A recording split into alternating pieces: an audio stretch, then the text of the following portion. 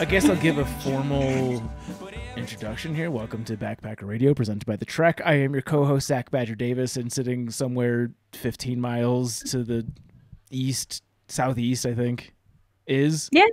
Hi, I'm Juliana Chaunce, a.k.a. Chaunce. And sitting somewhere about, 250 miles to the east is... Elise Ott. I am Backpacker Radio's new intern. Hell yeah. Elise is... Hello. The reason the show does good things for the last few weeks is 100% attributable to Elise, who... Elise, if you could give us the longer introduction. So what is your relationship with backpacking? And just start at day one of your life. Day one of my life. Okay, I was born in St. Louis, Missouri. Lived in the South for a couple of years for school and work, and then hiked the PCT last year. And then after that, ended up moving to Denver because I was like, why not live somewhere with mountains? And work kind of took me there as well. So I'm a writer. I work in advertising. Yeah, that's I pretty much didn't backpack before the PCT last year. So that's kind of where my relationship with backpacking started. Go big or go home. And Elise has got some phenomenal posts on the Trek. We'll include that in the show notes, which Elise is responsible for. So you are in charge of making sure that your posts make it into that. Yeah. So when he says we, he means you. Yep. Yeah. You are the collective we now. Cool. So we're gonna. We got another face here. Yeah, we're gonna move to the most important segment in the history of Backpacker Radio. Chaunce has been talking this up for quite some time. She wouldn't even tell me what it was because it was so good, and she wanted me to hear it from the source for the first time. So, if our mystery guest could start off by introducing herself. Yeah, I don't know if you want to use your name or not. You can go anonymous. Yeah, you can make up a name. You could use your real name. Go Trillium. Hi, my name is Casey. And yeah, I think I'm going to tell you guys about the time my entire high school thought I shit in a sink. I told you it's going to be good. What an introduction. Do you need more information about me? Because I can tell you more. No, you can't leave us hanging. You got to dive right into this. All right, I'm diving in. So basically, I was in 10th grade. Also, a couple disclaimers here. First, I feel like I'm going to have to maybe change one name in this story just in case, she's listening here. But I also feel like anybody who went to my high school would 100% know that this was me. So say the name of the high school and your class and what the person's name rhymes with. Well, fun fact, Casey went to high school with Darwin, so. Oh, so Darwin shit in a sink. The hiker, your friend. The hiker guy from your grade, from your school? Devin? We'll talk about it later. Yes. Okay. Oh, yeah. We weren't friends, but I hear he hikes. So anyway, he may have been here. I don't know. Don't ask him. I hope he's not listening. Maybe he knows. I don't know. So anyway, great. Okay, so... I was in high school. I was in 10th grade, and this girl in my grade who I was friends with, her name was Grace Marinara, aka Grace Just Like the Sauce. That was her name on Facebook. She was having a party, and basically her parents were moving from one house to another house, so she was having a party in the house that she hasn't yet moved into. And she was the kind of person who, like, at the time, we would just be like, Grace, we're inviting 100 people over. And she was like, okay, you know what I mean?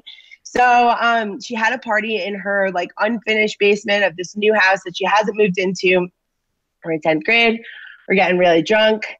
And I have to go to the bathroom at one point. So I grab my friend, Allie, and we go to the bathroom, which is upstairs of this party. And mind you, this is like a banger. Like there is 100 people minimum, people from a bunch of different high schools, whatever. We go to the bathroom and, one thing led to another and I was going number 2. And I'm sitting there going number 2, talking to my friend, drinking a beer. I just love that you're talking to your friend while shitting. First off. So your friend is on the inside of the bathroom door. We're close. Oh, we're in the bathroom together. She's like fixing her makeup, taking a shit, whatever. And So I go to like, wipe and flush. All of a sudden I realized the flusher of the toilet is not working. And so what a sin it would be to be the girl who took a shit in the only toilet at the house, at the party. I was a social suicide. Why would I be that girl, right? So I decided, let's get rid of the shit, right? Like, let's get rid of the evidence here. And so it just so happens that in this bathroom, there was also a sauna, like an old school sauna where you take a big spoon and you take the spoon and you put it on the rocks and it creates steam, So I see this spoon, this big ass spoon, and I'm like, this would be perfect to scoop my shit out of the toilet with. Now we just got to figure out where to put it. So I scoop this shit out of the toilet, and as a joke, I start chasing my friend Allie around the bathroom with it. She starts projectile vomiting all over the bathroom, leaves the bathroom. So now I'm stuck in the bathroom with throw up everywhere and a spoonful of shit. And I'm like, I don't really know what to do here, So I'm like trying to open the windows. Like there wasn't even like a bag in the garbage can. I'm like looking in drawers. I'm like, shit, there's nowhere for me to put this shit. And then I just like look to my left and I just see a sink. And I'm like, okay, we are going to try to douse this shit down the sink. So I'm sitting there with my spoonful of shit. And it's like, at this point, I should have just left it in the toilet, but I was just drunk and like determined to get rid of the shit that's about to like ruin my life. So I go and I take this spoon of shit and I'm down here doing my thing in the sink. And all of a sudden, knock, knock, knock on the bathroom door. Someone's got to pee. And I'm like, hoping it's like one of my very close friends. I'm like, who is it? And it's this girl. I'm going to call her Schlindsey. And Schlindsey, she's like, it's Schlindsey. And I'm like, I'm not close with this girl at this point. She was like a horse girl. She was like and more power to them. Horseback riding's hard, but it really is. I went last summer. I was like sore for like 2 weeks and we were going slow. But anyway, we're not close, but she's kind of like, not to say that I was cool in high school, but I was, and she wasn't really in my friend group. And I was like, okay, let's just try to make friends with her. So I'm like, open the door and I'm like, listen. She like looks in the bathroom. I'm like, listen, it's not what it looks like. Someone took his shit in the toilet and we didn't want there to be shit in the only toilet at the party. So we tried to get rid of it. And now I'm just stuck with a spoonful of shit that isn't even mine. I don't know why I'm doing this, but like, you're never going to tell anybody about this, right? And she was like, yeah. Your secret's safe with me. I'm like, okay, Schlindsey, like BFF, like, like handshake, whatever, kiss on the cheek. We're soul sisters now. And so whatever. I eventually just like, oh, I forgot to include the whole thing is that the whole reason the toilet wasn't flushing is because there was no plumbing on in this house. So there's no way for me to flush a turd down the sink if I can't flush it down the toilet, right? So there was no running water. So unbeknownst to me. So this is where it became an issue. So now there's just a sink with shit. There's a spoon. There's still some in the toilet. There's puke everywhere. And I'm like, I'm just going to chalk this one up and just pretend like this never happened. So I go downstairs to the party. I'm like hanging out, literally like standing with a group. I will never forget like the guys that I was standing with, like older, cool guys. And, we're getting drunk and flirting. I don't even think I was flirting. I was like a loser back then, but it just like wasn't cute, but it's fine. You can still flirt if you're not cute. It's fine. Just a side note. Anyway, so I'm standing there with this group full of cool guys, and all of a sudden my friend Joe comes like running down the stairs, and this is like a scene in a movie where like music cuts out, and Joe was like, "Hey, everybody, somebody took a shit in the sink." And then all of a sudden, Schlindsey comes out of the woodwork, pointing across the room. She's like, "It was Casey!" And then everyone just like looks at me and was like, "Sing shit out! Sing shit out!" Like sink shitters. So then I became sink shitter. I was sink shitter for months. People bequeathed to Grace's sink in the yearbook. It was like a tragedy. Definitely, like, I was in a gym class that was all guys and one other girl who was a senior who never went to class. So it was basically just me and all guys who literally tortured me and called me sink shitter for a really long time. So so it wasn't until, by the way, I've told this story like 900 times since it's happened. And it wasn't until last year that I finally openly admitted that I took a shit in the toilet. For like, I'm not kidding, like 8 years. I was like, no, I was just trying to save the party and like scoop the mystery shit out of the toilet.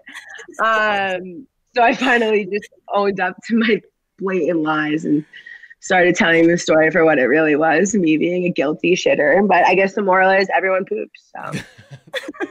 that was certainly one of the morals. Was it a big weight? Was it a big weight off your shoulders to come out with the truth? Everyone knew I was lying. Like, why would you scoop some random person shit? But I stuck to my guns. It felt a little better. It feels good. Now I'm just like nervous. Now I'm just like, who's listening? Oh, there's lots of people listening. I'm sure you. What's your trail name? Yeah, I was going to say. Trail name is Sink Shitter. Yeah, the good news is your trail name is already established. Man, on the trail, think about it. You guys shit in worse places than the sink, so. Not really, but like we just shit in a hole in the grass. At least you can conceal that, and you're not around 100 other of your peers. But Chaunce did not oversell that. That is the most ridiculous. My favorite part of this was when you're tormenting your friend by chasing her around the bathroom with a spoonful of shit, and she throws up as a defense mechanism. Yeah, vomit was just like the cherry on top. And I also got to know, if there wasn't plumbing, did it just stay for the rest of the night? Oh yeah, dude. Like there was. I didn't. This same night though, the cops came and a bunch of people got poison ivy running out of the house into the woods and hiding from the cops. And so like a bunch of people like showed up to like sports practice the next day with like poison ivy. So it like kind of outshined my shit story, but it didn't. Like I was looking for anything to outshine the shit, you know? Well, holy shit. That is incredible. You'd be a natural out on the trail. You've already got the gift to tell a good poop story, and that's half of backpacking. I feel like I have more poop stories for another day, for a cloudy day. If you guys ever want to have me again, I feel like maybe I'm going to have to go under like a voice changer and a different name, but we'll see. Yeah. I know you guys have a big fan base. We'll start referring to you by Sink Shitter. We'll go by your trail name. I know. I just need like a black shadow over my face and like a voice changer. This is Sink Shitter. Probably should have also mentioned that this is being recorded visually, and it says your full name on your video. So I thought this was a podcast. Yeah. Do people watch video podcasts? I guess that's vlogging. We'll find out. We don't usually do video, but you are blacking out my face. I guess at this point it's like cat's out. Is the cat out of the bag? I'm like, what my coworkers? I would say the shit's out of the toilet. This is what comes up when people Google your name. Yeah, just like ever get a good job. You guys better not. My full name's on here. No, it's not. It stops at your first 3 letters of your last name. Perfect. Incognito. Just like I like it.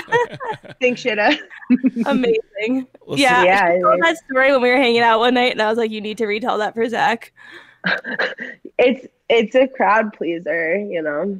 It's not other good ones. Well, I appreciate you sharing it. I have a big audience right now. It's not live, so it'll go out sometime after this. Right now, your audience is 3, but if the laughter scales at the same degree, you'll be famous in no time. It's fine. Everything's fine. Shout out to Juliana. Everyone should buy her book, Hiking from Home. Giving my girl the shout out she deserves. Thanks. Buy that book. You ain't got nothing else to do, suckers. Are people still hiking with coronavirus? That should be your tagline. Great question. That should be your tagline. They're trying to tell them they can't, but some people are still doing it. Wow, interesting predicament, right? Because you're like, I guess if you're hiking with a group, you got to be 6 feet, but like, wonder who's really got corona out on that trail. You know what I'm saying? Unless they're eating bats shitting on all the beds.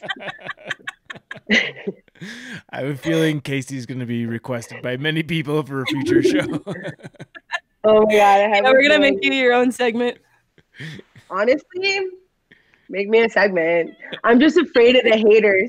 Like, I wanted to tell funny stories to a greater audience, but then I'm like, what do my coworkers see?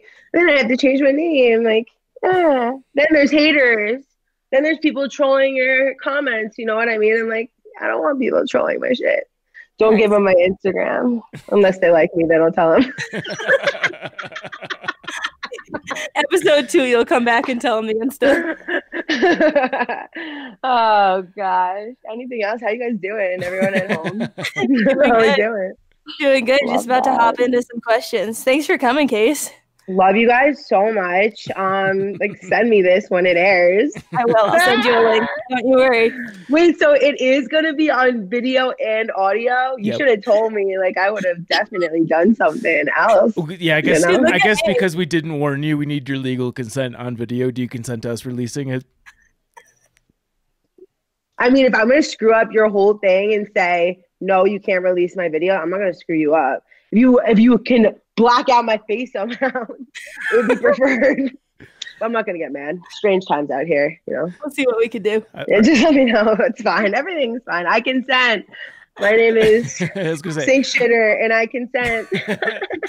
I'll have to run that through the Trek's legal department. Which is, by the way, Elise, that's you. Oh, I think that's probably legal. Okay, we're good. Like, I'm fine. The legal department. If the trolls come to get me, though, I will say you're going to hear about it. Is overwhelmingly positive. Yep. For someone who works for like multiple companies, social media, like very good comments on Backpacker Radio versus. One day I was literally just bored. I don't even know where I was, but I feel like I was maybe like bored somewhat. Not bored. I was intrigued, wanting to learn more about Backpacker Radio. And one day I just went through the app store or the podcast store and I just read all of the comments and I literally was screenshotting them, sending them to Mackenzie, being like, Juliana is a podcast sensation. You really downplay it, dog, dude. You're doing great. I love you guys. I feel honored, honestly. Thanks. I feel honored. Don't worry. I'm happy to be here. Yeah, I have a feeling you'll be back. Will you do us a favor and go eat a bunch of Taco Bell so you can line up that next good story? I have Taco Bell stories. I'm just saying, Taco Bell is usually the prequel to a good shit story. So, oh my God, don't tempt me with a good time. You know what? I called Mackenzie the other day. Me and Juliana's other friend Mackenzie, I called her. I'm like, is Taco Bell safe right now? You know what I mean? Because I'd be like, Taco Bell's never been safer. Really though? Because I feel like, has Taco Bell ever been safe? But at the same time, it's like rhetorical. Like, I don't know. It's probably safe. Haven't gotten it yet, but you know, I've been thinking about it a lot. So next time Taco Bell, you meet Taco Bell, Backpacker Radio. Buy Juliana's book. Love you guys.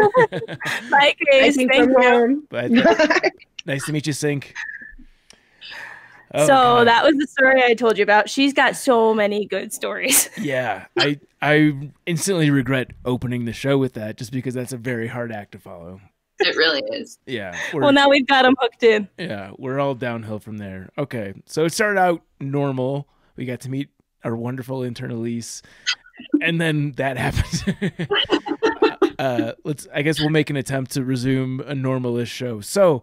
The format of today's show is Elise put a call out through our Instagram and Facebook asking you guys for your questions. She's collected them, sorted them out, chosen her favorites, and it's also worth mentioning that this was supposed to be a drunk Q&A.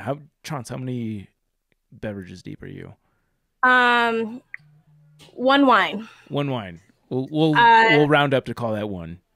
Chaunce has had to MacGyver. She doesn't have a wine opener in her apartment, so she jabbed a screwdriver through the cork and is letting it drip out.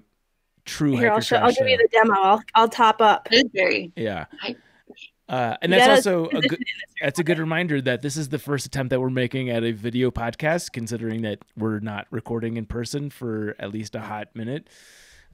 It's just as easy to record the video, so let's roll with it. There's Ball Flap in the background. Ball Flap episode number something. They're mentioning your name. Episode number 8. I just. Harper peed. Yeah, that's called having a puppy. Speaking of which, do you want to meet her? Yeah, get the little devil on screen. Oh yeah. Here. Ooh. Oh, this is Harper. Harper's face belongs on a coin. She's so cute. She needs to be a form of currency. She's so nice. She just likes to nibble a lot, which is like, can we not? How old is she? 8.5 weeks. 8.5. Fresh out the oven.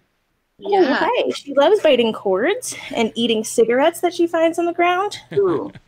We've pulled out a cigarette from your mouth. We've pulled out a chew bag of tobacco from your mouth. The apocalypse really is the perfect circumstance for raising a puppy. I know. I spend so much time with her. We go out every hour, and she still pees in the house. Yeah. You said you're in an apartment. What floor? 2. Those 2 a.m. wake-ups when it's 20 degrees outside. Don't you love that? We get up at 1:30, 4, and about 6:30. Yeah. In the middle of the night. For her to use the bathroom, and then she poops on the floor probably around 7:30. Without fail. Have you ever done any sort of dog or puppy training in the past? I played with my neighbor's dog once when I was young, and she was out, and she said that the dog couldn't go down the stairs, so that if I wanted to put it on the top of the stairs to leave me alone, I could. And I taught it how to go downstairs. And it was an older dog, so she was convinced that it wasn't possible, but... You have a long history of breaking commands. She called my mom later that night, and she said, "You'll never believe it." Yeah. Was the trick steak? The trick is almost always steak or bacon. I put a treat on every stair. Yeah, there you go. And she wanted them badly enough, so... That's how I got into hiking. Okay, so that's the setup for today's show. An excellent poop story. We got to meet our new kick-ass intern, Elise, and we're drinking, and that's the last part. So if this is somewhat incoherent, as it probably already is very obvious, I'm about 2 White Claws deep. So two White Claws. Chaunce is a wine. I'm on my second drink. I'm a STEM boy, STEM ciders, Denver, Colorado. All right. Are you all ready for a question? Let's do it. Ready to shred. All right. Let's start off poop related. If you're out of TP or baby wipes on trail, what are your top 3 butt wipe substitutes? I have had to use a used up oatmeal wrapper one time because I gave away the rest of my toilet paper because we were on our way in town and they needed it, and I said, "It's okay, I don't need it." If you had to guess, what percentage of the poop are you successfully able to scrape out with an oatmeal wrapper? Well, we were on our way into town, so we got there soon enough, but I think I got most of it. Sounds like 60% of poop to me. I don't know. You don't really want to look at it afterwards. You don't check. I always especially wrapper. Great, there's no way to fix it, so why would I look? Call it good and go. So I have never encountered the issue where I needed to shit on a day hike until I did, and I was obviously totally unprepared. I do now, especially for longer day hikes, but up until that point, I never packed toilet paper. I was doing a 13er, started very early in the morning. It was like 12 miles round trip, 5,000 feet of elevation gain. I got to the end of the destination, the furthest point from my car, and the urge struck very strong. Luckily, because I was at such a high elevation, there was still snow there.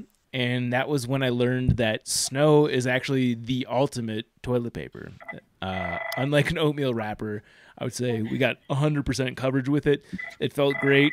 And I don't think I'm actually a little bit disappointed that I haven't been wiping with snow ever since. I'm trying to campaign to my wife that we get a ice machine in the bathroom because it's just too right. I heard snow is good. I'm with you on that snow. Yeah. You've done snow before, Elise? Sorry? You've used your snow wiper? If it's available, yeah. Yeah. But normally I'm a baby wipe person. I am too. Love baby wipes. Yeah, that's all I You're going to pack it out regardless. Why not? Yeah. In classic Harper style, she listened to our conversation and went and peed on the rug just now. So. Nice. I think we've got a nice little snapshot of you cleaning it up. So can we demand that Harper remains on your lap for the remainder of the episode? You can, but she likes to sleep, right? She can sleep on your lap. Puppy. They want to see you. They don't want to see me. They want to see you. She is goddamn adorable. Holy shit. Yeah. She likes to bite. She's trying to learn not to. We're trying to teach her. Good luck. But thanks. Before we get to the next question, are there questions related to coronavirus? Because I feel like this is the subject that anyone's interested in right now. There are several. One main one that I saw a few times, and this is Shannon Perry on Facebook asked, what would you both do if you were 400 to 700 miles into a thru hike this year when all the hostel hotels and parks started closing, along with strong urging from organizations like the ATC to get off trail? At what point would you say you just had to push on because you have put so much time and effort in already? And I guess what would you be doing right now if you were already 400, 700 miles in? If it was me, I would get off. I would probably want to stay on it first. Like, even if like a hostel or two was closing, I'd probably still want to try. I think the second the ATC or the PCTA or the CDTC comes out and says it's time to get off trail is when I would start looking for a plane back home or a bus or a drive. I think it's very easy, especially in the context of a thru hike, so I have two overarching thoughts about this. The first one I'm going to continue. I think it's very easy to be unaware of the severity of it. Like I remember especially during my first thru hike, AT 2011 drink, I arrived to town like the day after they had killed Osama bin Laden. And it was just kind of like an afterthought on the news at that point. And it was so surreal to come out and just like learn what was big news at the time. And it was kind of already stale and old. And like, you're not plugged into the zeitgeist. You're not spending all day reading these Twitter posts and articles and yada, yada, yada. I think it's very easy to be ignorant. And I don't mean that in a demeaning way whatsoever, but I think it's very easy to be ignorant to the potential severity of the current pandemic. So I think when people say get off the trail and you're not totally sure what the reason is for, like when someone just tells you to do something and you don't know the why, there's a strong American spirit to be like, no, go fuck yourself. Like I am an individual. I have my own independence. I can do what I want. However, the more research you do on this thing, the scarier it becomes. And there's still some question about how transmittable it is. Like, can you get it by just sitting on a shelter that someone else sat on, that they had it? I think yes, because I read an article. I agree with what you're saying first off, because like the other thing is you're also trained to think that like anyone who's saying negative stuff on Facebook is fear mongering. Right. You learn that on the PCT. So you start to see this stuff and you think people are fear mongering. Me and Zach talked about it on an episode when my mom messaged me and told me to get a few inhalers. And I was like, that's literally ridiculous. Like, I do not need to get a few inhalers. In retrospect, I probably should have gotten a few inhalers. But like, I just was like, oh, it's so far removed from what I'm doing. I don't need to do that. And it's totally understandable for people on trail to think that. It's just, in my mind, it's like if the PCTA came out with a fire closure, I'm not walking through the fire closure because they're telling me I can't go that way. They have that 2 miles closed for the endangered frog species. I didn't walk it because they told me I couldn't go that way. So it's, it's understandable being removed from the news and just thinking things are slowly closing around you because that's what's happening in the real world. But I feel like when the trail organization starts to tell you, we'd like you to get off, is when it stops being something that's fear-mongering or just an internet thing. And it's now just, the trail is not accessible right now. It's not, it's not good to be using. Yeah, I think there's two key differences in this scenario that you brought up. One is when there's a fire closure, that question of why is answered very clearly. Like you don't want to go into an area that is either on fire or the frog closure that has existed on the PCT for a long time. At least there's a good explanation for what is happening. A pandemic is not something that I think it's never happened in our lifetime. That's a difficult thought to comprehend. The last pandemic that has been big news in at least American history was 100 years ago. No thru hikers were alive at that point. The other thing that I think a lot of thru hikers are struggling with is the amount of sacrifice that a lot of people put into a thru hike. Like everyone that's going into a thru hike is putting a tremendous amount of sacrifice, right? They're selling stuff, they're getting out of leases, they're quitting jobs, whatever it might be. Some people are taking it to a next level, and from the standpoint of they don't have anything to go back to. Like when the ATC is telling them to go home, they don't know what home is. Like some of these people don't have family to go back to. They don't have apartments that are being subleased. They don't have homes that they're renting out through air. They don't have that home base to go back to. Not to mention the people that are hiking internationally, right? Like they logistically, I don't think they can get back home right now. So I know for a lot of people, it's a lot more difficult than just an overarching organization saying this is the thing that you should be doing, because there's a lot more nuance that goes into it than that. That being said, there's obviously a lot of people that are rebelling. They understand outright what is happening, and they've decided that in their head they rationalize it. They're not touching common surfaces. They're staying 6 feet away from people, whatever way they're dealing with the resupply in town. I think there's people that are rationalizing it that way. Anytime you get a significant number of people doing anything, you're just going to get a certain percentage of people who have a varying thought on things, and that there's no difference here. Overall, I am very impressed and proud of the thru hiking community, because like I said, the amount of sacrifice that goes into a thru hike, to give that up just because for the common good, to do your civic duty of not wanting to spread a virus, especially a lot of thru hikers are young, they're at a lower risk rate, although we're learning now that is higher than what was once thought.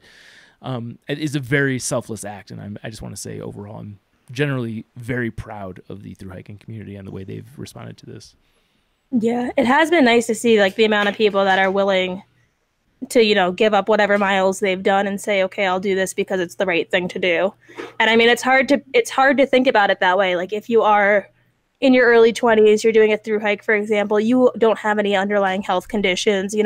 If you get this, it'll maybe just be like 1 or 2 zeros and then you're good to go again, is, how it could be looked at by certain people. But it is hard, like how Zach said, like it's hard to tell how exactly it spreads. I read an article that said someone got it on a bus, and the person that they contracted it from who had it on that bus had gotten off the bus a half hour before this other person who got on. So, that throws wrenches into how it spreads. But then the other thing, like I think I look at it from a unique angle because I have such bad asthma, because I have chronic shortness of breath, because I have chronic cough. I don't leave my house. This is day 14 of my quarantine, and there are still things that I have to think about, in terms of Jonah, for example, wanted to come over, and he's been home for like 14 days as well. And so it should be good to go, but he lives with his housemate, and his housemate's friends wanted to do like a board game night the other night.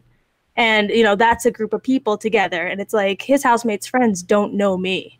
But if his housemate goes to that board game night, then comes back home, then whatever he could have gotten from that board game night goes over to Jonah. And then if Jonah comes over, that could go to me. And so these people who are going to play board games who have no idea I exist could potentially spread to me with no knowledge of it on their own. And that's what's so scary about it, is that, it makes sense to want to just get together with your friends and play a board game or two, just like it makes sense to continue hiking if you're not around people. But there's a web of ways that it could spread that you don't see. And that's the hard part to get across. Yeah.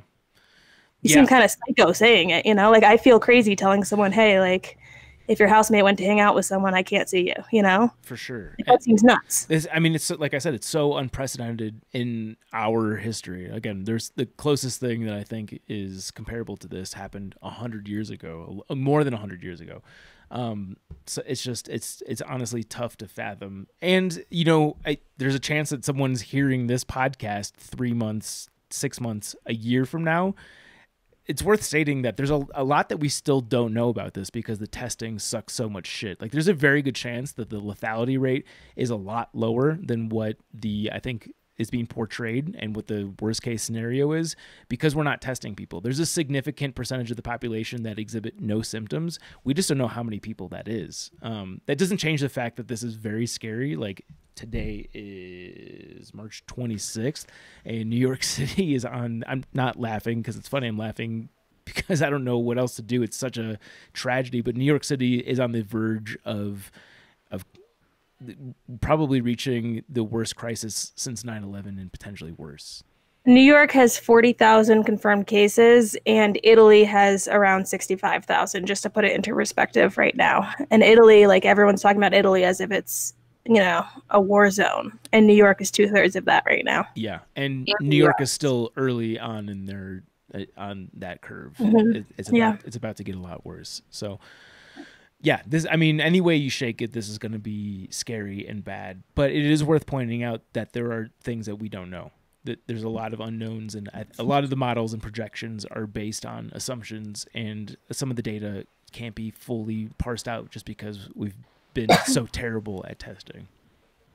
The part that confuses me, and like, I understand everything about, you know, you give up so much to do the trail. I understand it being hard to get back home. The part I can't understand is, like, if people are like, oh, I've already hiked 400 miles, you know, I want to finish it. If it's that reason, there's so much that's closed even on trail right now. The shelters are closed, you know, public camping in Washington is closed. If you go to the other side of the coast, there's so much closed that it would be impossible the Smokies, to do. Shenandoah. Right. It would be impossible to do a quote unquote true through hike this year. So why not just, you know, take those miles and call it a good trip, and then come back and either start from scratch the next year or pick up where you left off, because it's not going to be a straight through no matter what right now. Also, you know? let's be frank. What makes the AT such an awesome trail is largely the social experience, is largely what surrounds the trail itself, and you are not getting that experience this year no matter what. You're not. The social experience is very different. Many hostels are closing. A lot of the resources around the trail are closed. Like, if you want to get the AT experience, northbound 2020 is not the year to do it. Even, like, you miss out the hostels, you miss out on this, like, the towns, fun things to do on 0 days. Just everything that kind of goes into making the walking part not suck when it really starts to suck isn't there to make it not suck anymore. Correct. So yeah, shitty year to hike. Yeah. So that's kind of sad and depressing, but I feel like I said my piece.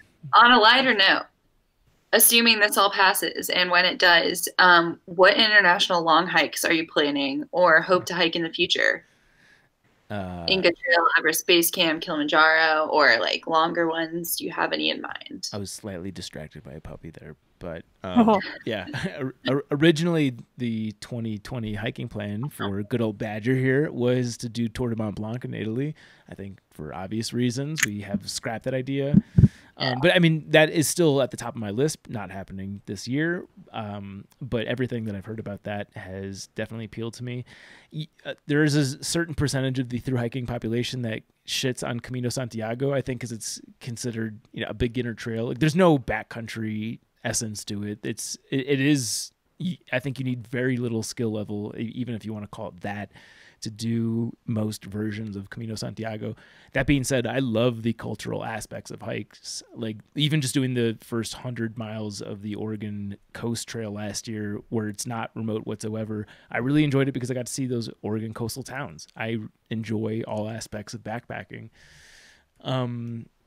Anything else that, I mean, there's the list of things. You could honestly pull out any piece of what Twinkle and Grace were highlighting from their journey. All of that made my mouth water.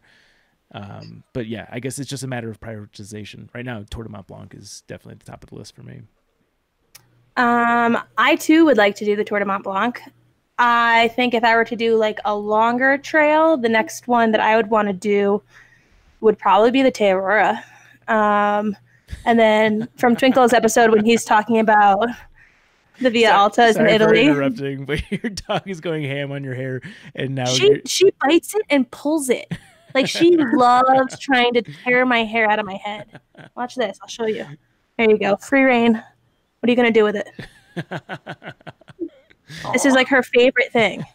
And I don't know how do you teach a dog not to do that? Oh, I think you rub peanut butter in that. I heard dogs ate peanut butter. She gets it, like she gets aggressive. Like you're good at everything, but not this. In a month, Chaunce is gonna be bald. Ow, that one hurt. Hit my shoulder. She bites you in weird places. Like she bit my mouth. I don't know how you can even find something to bite there. She bit the top of my foot. Ow, that was my armpit. You're so nice, but like sometimes I just don't understand. Too cute to get mad at. Okay, we're good. We're good here. Sorry, okay. I derailed what you were saying, but I couldn't help myself. It's trails. Terra would be good. Mont Blanc would be good. Doing any hiking near the Dolomites would be cool. A shorter trail in England might be nice. There's just so much to do. I would do any of them. There's so many nice ones. Patagonia, like that whole place. I'll just go look at it. Don't even need to walk. I'd like to walk, but I'd be settled for just standing there and just being like, whoa. Yeah. Okay, this is a good old-fashioned would you rather. Only ramen for an entire long-distance trail or only mashed potatoes? Ramen. You can ramen them, but not with each other. And you must eat the chosen food every day. Ramen. Yeah. Now I get sick of mashed potatoes after one serving of mashed potatoes. Yeah. I will say I think mashed potatoes is more filling, although the broth is pretty filling in it of itself. But I would say ramen's probably also more calorie dense too, I'm guessing. But yeah, mashed potatoes get old incredibly quickly. Yeah. I'll tell a funny story. I was over at a guy's house and he was cooking me dinner and he was like trying to think of a side to make. He's like, oh, I can make one of these sides. And he pulled out a chicken flavored pasta side and I just started cracking up. And he's like, why is that funny? And I like explained that that's all that you eat on trail. He's like, oh, that's okay. I'll make something else instead. I'll make mashed potatoes instead. And he pulled out a mashed potato packet. And I was like, if you make that, I'm going to vomit. Yeah, not exactly. I feel like when I see real food in the grocery store, I'm like, oh, I'm resupplying now. Like my brain instantly switches. Well, that's the good thing about everyone with those resupply boxes is they don't have to go to the grocery stores. Yeah, I have a bunch of like food that I won from like giveaway that I was like, if we go on lockdown and I haven't gone to the grocery store in time, at least I can like rehydrate all these dehydrated meals. I'll be fine. Yeah, no, the preparing for the apocalypse and preparing for a backpacking trip are basically the same thing. Very similar. Other than for a backpacking trip, you wouldn't get a gun. Chaunce and I are doing dueling puppies right now. Well, she was eating the rug, so she gets the VIP seat now. Elise, where's your dog? I don't have one, but I could probably get. There's a Nellie that lives here. She's cute. Is that a gerbil? Girl. Ah. And there's a little Chihuahua named Ronnie, but she's upstairs somewhere. So, okay. So this is kind of a twist on the earlier question of top 3 toilet papers in the wild. In case you ran out of TP during the quarantine, which thru-hiker hack would be more useful whenever you had to clean after pooping? This is considered a bidet-less house, so you can't say bidet. Wait, are we giving options? I think I'd misunderstood the question. So basically, if you run out of TP during the quarantine, what are you going to use? Unfortunately, both of the cats died. Chaunce, you don't have any audio right now. Oh, yeah. Sorry, Harper must have bumped it with her head. It looks like you had an answer for that.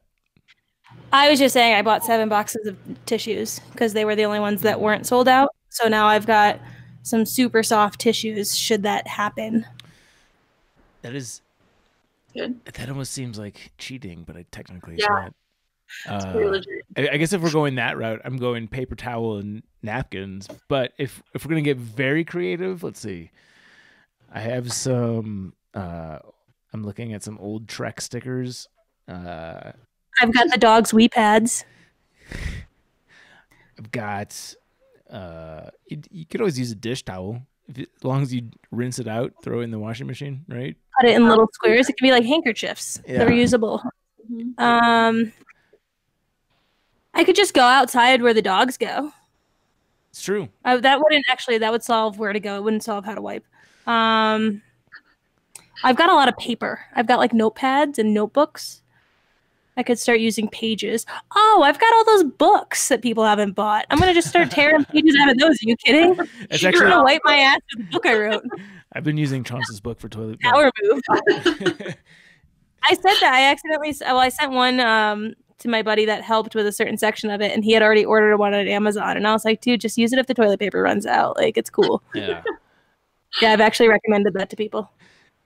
Since becoming a homeowner, I realize how easy it is to just accumulate so much extra bullshit. Like our garage is already full of things that you buy and use once to twice. So even if it becomes like some abstract gardening tool, I have no qualms using it because, there's a very good chance it'll not get enough use anyways. What gardening tool would you wipe your butt with? Would it be like a rake or like a trowel? Yeah. Like, what are you scrape it? The little hand shovel, it wouldn't be the most comfortable experience, but I think just the sheer angles of it is actually built perfectly for a butthole. Why not just grab a spoon at that point? Let's call Casey back and she can advise me on the best form for doing such an action. What about do you have like spinach in your sink or in your fridge or like a lettuce like head that you could that's kind of like a big leaf, right? We have frozen spinach, which I guess is kind of it's not too dissimilar from snow. I fear if anyone would ever come back to my kitchen after I told them that story. I would probably just turn on the bathtub and stick my butt under it and wait for a bit. Like a make your own bidet. Yeah. The bidet was already taken off the list. Well, I don't have a bidet, but I have a shower. It's an upside down bidet, basically. Speaking of an upside down bidet, watching you pour wine is one of the more entertaining things I've ever seen. Earn your turns. It's coming out like Tabasco at that velocity. Yeah, that's very accurate. So, case in point, I need a wine opener. You just moved, so you have an excuse. I got a 175 milliliter bottle of Svedka when they tried to close all liquor stores so that I wouldn't run out, and all I have to mix it with is Mio, and I think that's very hiker trash, and that's my backup for when I finish the wine. So I think the thing that you just referred to is probably common knowledge amongst Coloradites, even Kansasites, probably former Coloradites. But I think it's a funny enough story to share. Okay. Because Colorado's done a pretty good job overall with this whole COVID situation, I would say. Up until recently, it's been kind of a clusterfuck. The governor came out on Sunday and said that we are not going to be on a stay-at-home order and that businesses have to be at 50% capacity. And then on Monday, the mayor of Denver came out and said, you know what? Actually, Denver is going to go on the stay-at-home order. And included in the stay-at-home order is we are closing liquor stores and weed shops. During that press conference, all of Colorado left their homes and their workplaces immediately and went out to liquor. There's like lines wrapped around. There are lines around the corners. Yeah. I've been talking about the asthma and staying safe and not leaving my house, so it sounds a bit contradicting. I ordered it on GoPuff. I had it delivered. I had $50 worth of alcohol delivered to my house because I said I cannot stay inside with no friends without having any way to drink if I want to. Mom, I'm not an alcoholic, I promise. I just, you don't know how long we're going to be stuck here. Oh, this has turned me... This is just poured gasoline on my alcoholic tendencies. It's been a bad last 10 days. But the best part about this story is so that the liquor ban and the marijuana ban lasted a total of 1 hour before they came out and they're like, okay, you guys can have alcohol and weed. Just go home. They realized the whole social distancing thing really backfired when they forced everyone to line up at their local liquor store immediately upon that announcement. They probably caused so many new cases in that 1 hour. Yeah, absolutely. Oh my God. Yeah, that's true. I didn't think about it that way. Oh, they called me from the GoPuff warehouse. They ran out of pink Moscato. I was like, you can just give me another white Zinfandel. It's cool. It took them 4 hours to place my order because of how much alcohol people were ordering. I had a bottle, instead of the Svedka, I had a bottle of Jack Daniels on my cart. And by the time I went from ordering a bottle of Jack Daniels and 2 bottles of wine to going to the checkout, the Jack Daniels sold out on GoPuff. What Like, is GoPuff a liquor store or a service that delivers? GoPuff is like Uber Eats, DoorDash, Seamless, Grubhub, any of those, but it's what you would find at a gas station plus sex toys. Interesting. So anything you'd find at a gas store plus sex toys. Is there like a buy a case of PBR, get a dildo for free special? No, but sometimes they have like deals on like 230 racks. Like they have some good deals sometimes, but they've recently added the sex department, which is very strange. But I did find it one time, and I was like, "Where am I?" An accident, right? Yeah. Interesting. This is the last of the wine. Cheers. Somehow, I feel like this is keeping in that theme.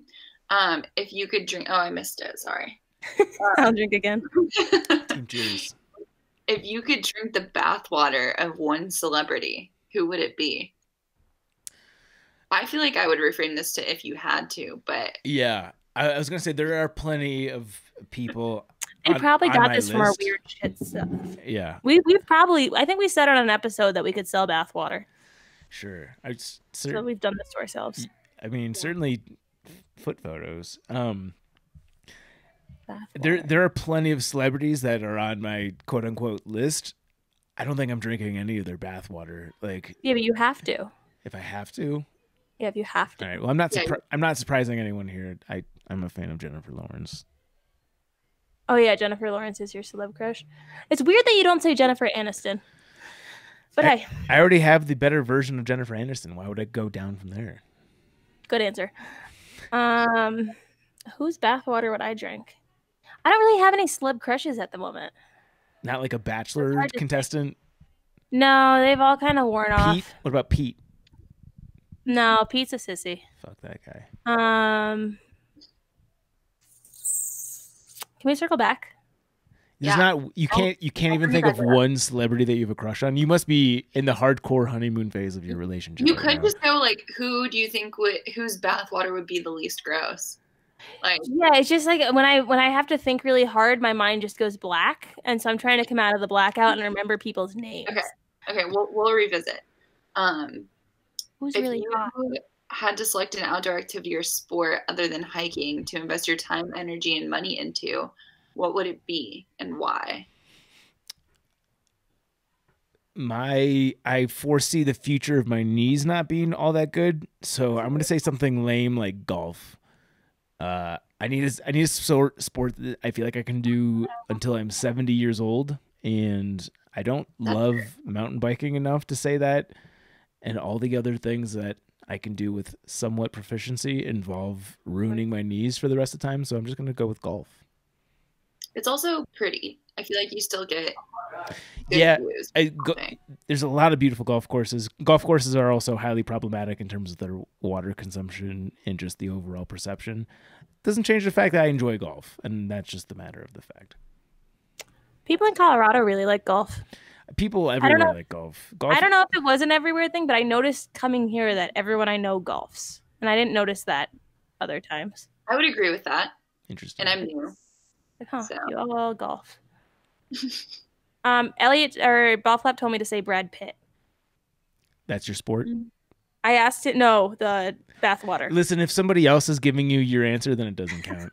I was like, what Ballflap is saying is Brad Pitt would be his answer. So we got Ballflap's answer. You're still on the hook. Okay, I'll circle back. What would I choose as like a hobby? If I had to change like to a different hobby? Sport specifically. Sport. I'm not a very good team sport person. They cut me from the golf team by laughing at me in high school. I would like to be good at gymnastics. Is this like something that like I have to actually like try as myself, or like if I could be good at something? Well, they asked what outdoor activity / sport, so the outdoor might cool nix the gymnastics, but is it like what would I ideally be really great at, or what would I take up? If you had to invest your time, energy, and money into it. Got it.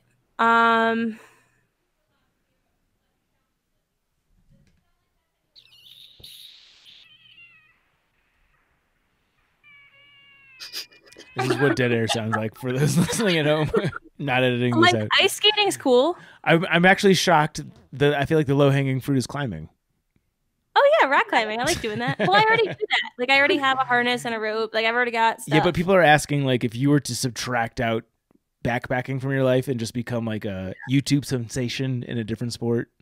No, I prefer to be mediocre at climbing. I don't really have any aspirations of getting good. Oh, okay. Because I'm not like big on heights. Like the only multi-pitch I've done, well, I've done more than one, but the multi-pitches I've done have been terrifying and someone else has been leading it. Like I'd never want to be the leader on that stuff. So I have no aspirations of getting to that point. I just want to be the guy that like you want to have come, you know, like I want to go, but can we cut out that sound clip, Elise? Yeah. I want to be the guy that you say. How did that go again? Don't worry about it. All right. Good. I remember mental note. Good. Times. The rosé is working. Time. This is just put that in no caption. This is my favorite part of Chaunce being a buck under, or probably like 95 pounds. Is like a glass of wine will do the trick. Yeah. You should see me standing straight. My winter weight is on.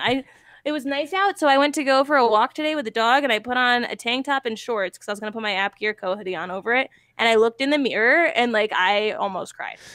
Actually, I have just enough alcohol in me to bring this up because I feel like this is going to be a controversial subject, but let's go there. I went on a hike today, and I felt a little bit guilty because obviously we did that interview with Sandy from the ATC yesterday, and her overall philosophy was encouraging people to not hike. And I don't agree, and I just want to say that I don't agree with it. I think she was saying on the AT specifically. No. Because I had a question specific if that was her philosophy of hiking overall. That was the last question. Oh, really? Yeah. She was saying that, you know, with the day hikers, the through hikers would be like, why are they out here when I can't be? No, and like people aren't staying within, you know, outside of 6 feet. No, that was. I went to Sloan's Lake the other day to walk the dog, and there were so many people that I was like, everyone here is going to get it. Certainly. But then me and Elliot went to Bear Creek and we did a walk, and there were not that many people, and like it felt good because it was like we're far away from people. It is an interesting gray area, right? Because like if you do the reason that Denver issued the stay-at-home order was largely because of the way that people were behaving in parks. Like people were playing pickup basketball and volleyball games, and like just they were clearly not taking this seriously. And some of the outdoor behavior was a shining example of that. However, being told to not hike, especially like if you're able to find, I mean, I know when you're giving a guidance for a general population, you can't issue those kinds of nuances because people don't have that kind of. Well, they don't. Like I read the specifics of the stay-at-home order, and they like under the exercise part, it specifically says, you know, hiking and doing that sort of thing is okay so long as you can keep those social distancing parameters. Right. So I think, but it depends on what definition you want to go with, right? So there's the avoid unnecessary travel. Is driving to the nearest trailhead necessary? So I mean, there's so many different ways you could look at it. So Sandy yesterday definitely said she's against hiking in any capacity right now. I respect everything that she said, and she's clearly very smart and a very reasonable person, and I didn't feel like it was appropriate to challenge her on that at the time. And you know, maybe there's a variation region to region. Like you can make a very strong argument for staying out of City Park in New York City right now. Like that, I think that's something like that makes perfect sense. However, I went on a hike today. It was the crowds there. It was, I would say, moderately busy, much more busy than it would be on a Thursday afternoon normally.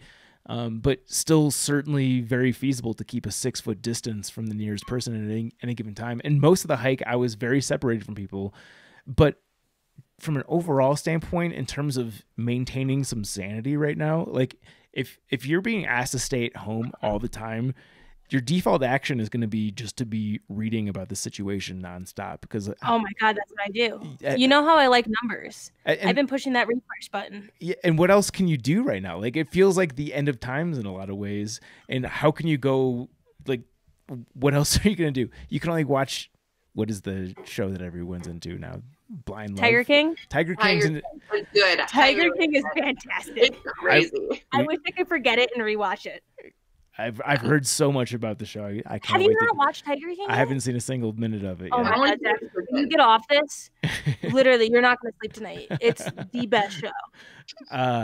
But so maintaining sanity is a big component of why I personally choose to maintain hiking in my life. But also, one of the things I think we're not thinking about is our own health. And there's a lot of scientific evidence to support the fact that vitamin D plays a very crucial part, not only in your immune system, but especially in respiratory illness issues. I feel like that's something that's not being talked about enough. And I don't think supplementing with vitamin D is as good as getting it from sunshine, especially for this particular issue. You got to get perineum sunning in. That's right. I was hiking naked. I did get some weird looks. I just assumed it because I was the virus, but maybe it was the butthole flashing. You just saw someone and flashed the butthole and kept walking. Yeah. But yeah, I have a little bit too much cider in me to articulate what I want to say right now. But I do want to, I don't want to come down as like a authoritarian on this, because I don't want to come off as a hypocrite. I'm day hiking, and we've also featured people on the podcast who say to not do that, and I'm having trouble striking that balance. And I know that it's going to vary region by region, trail by trail, etc. But I just wanted to confront potentially my own hypocrisy. Yeah.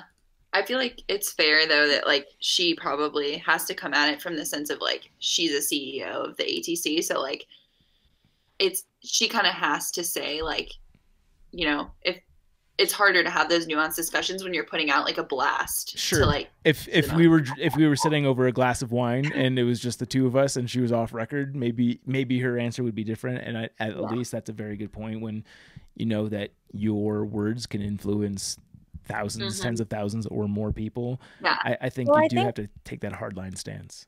Also, like, just how we had to give that little synopsis of what was going on with the liquor and the weed thing in Denver, like, what's happening where she is might be completely different than what's happening where we are. Right. You know, like, we don't know what it looks like where she is or what the trails look like where she is.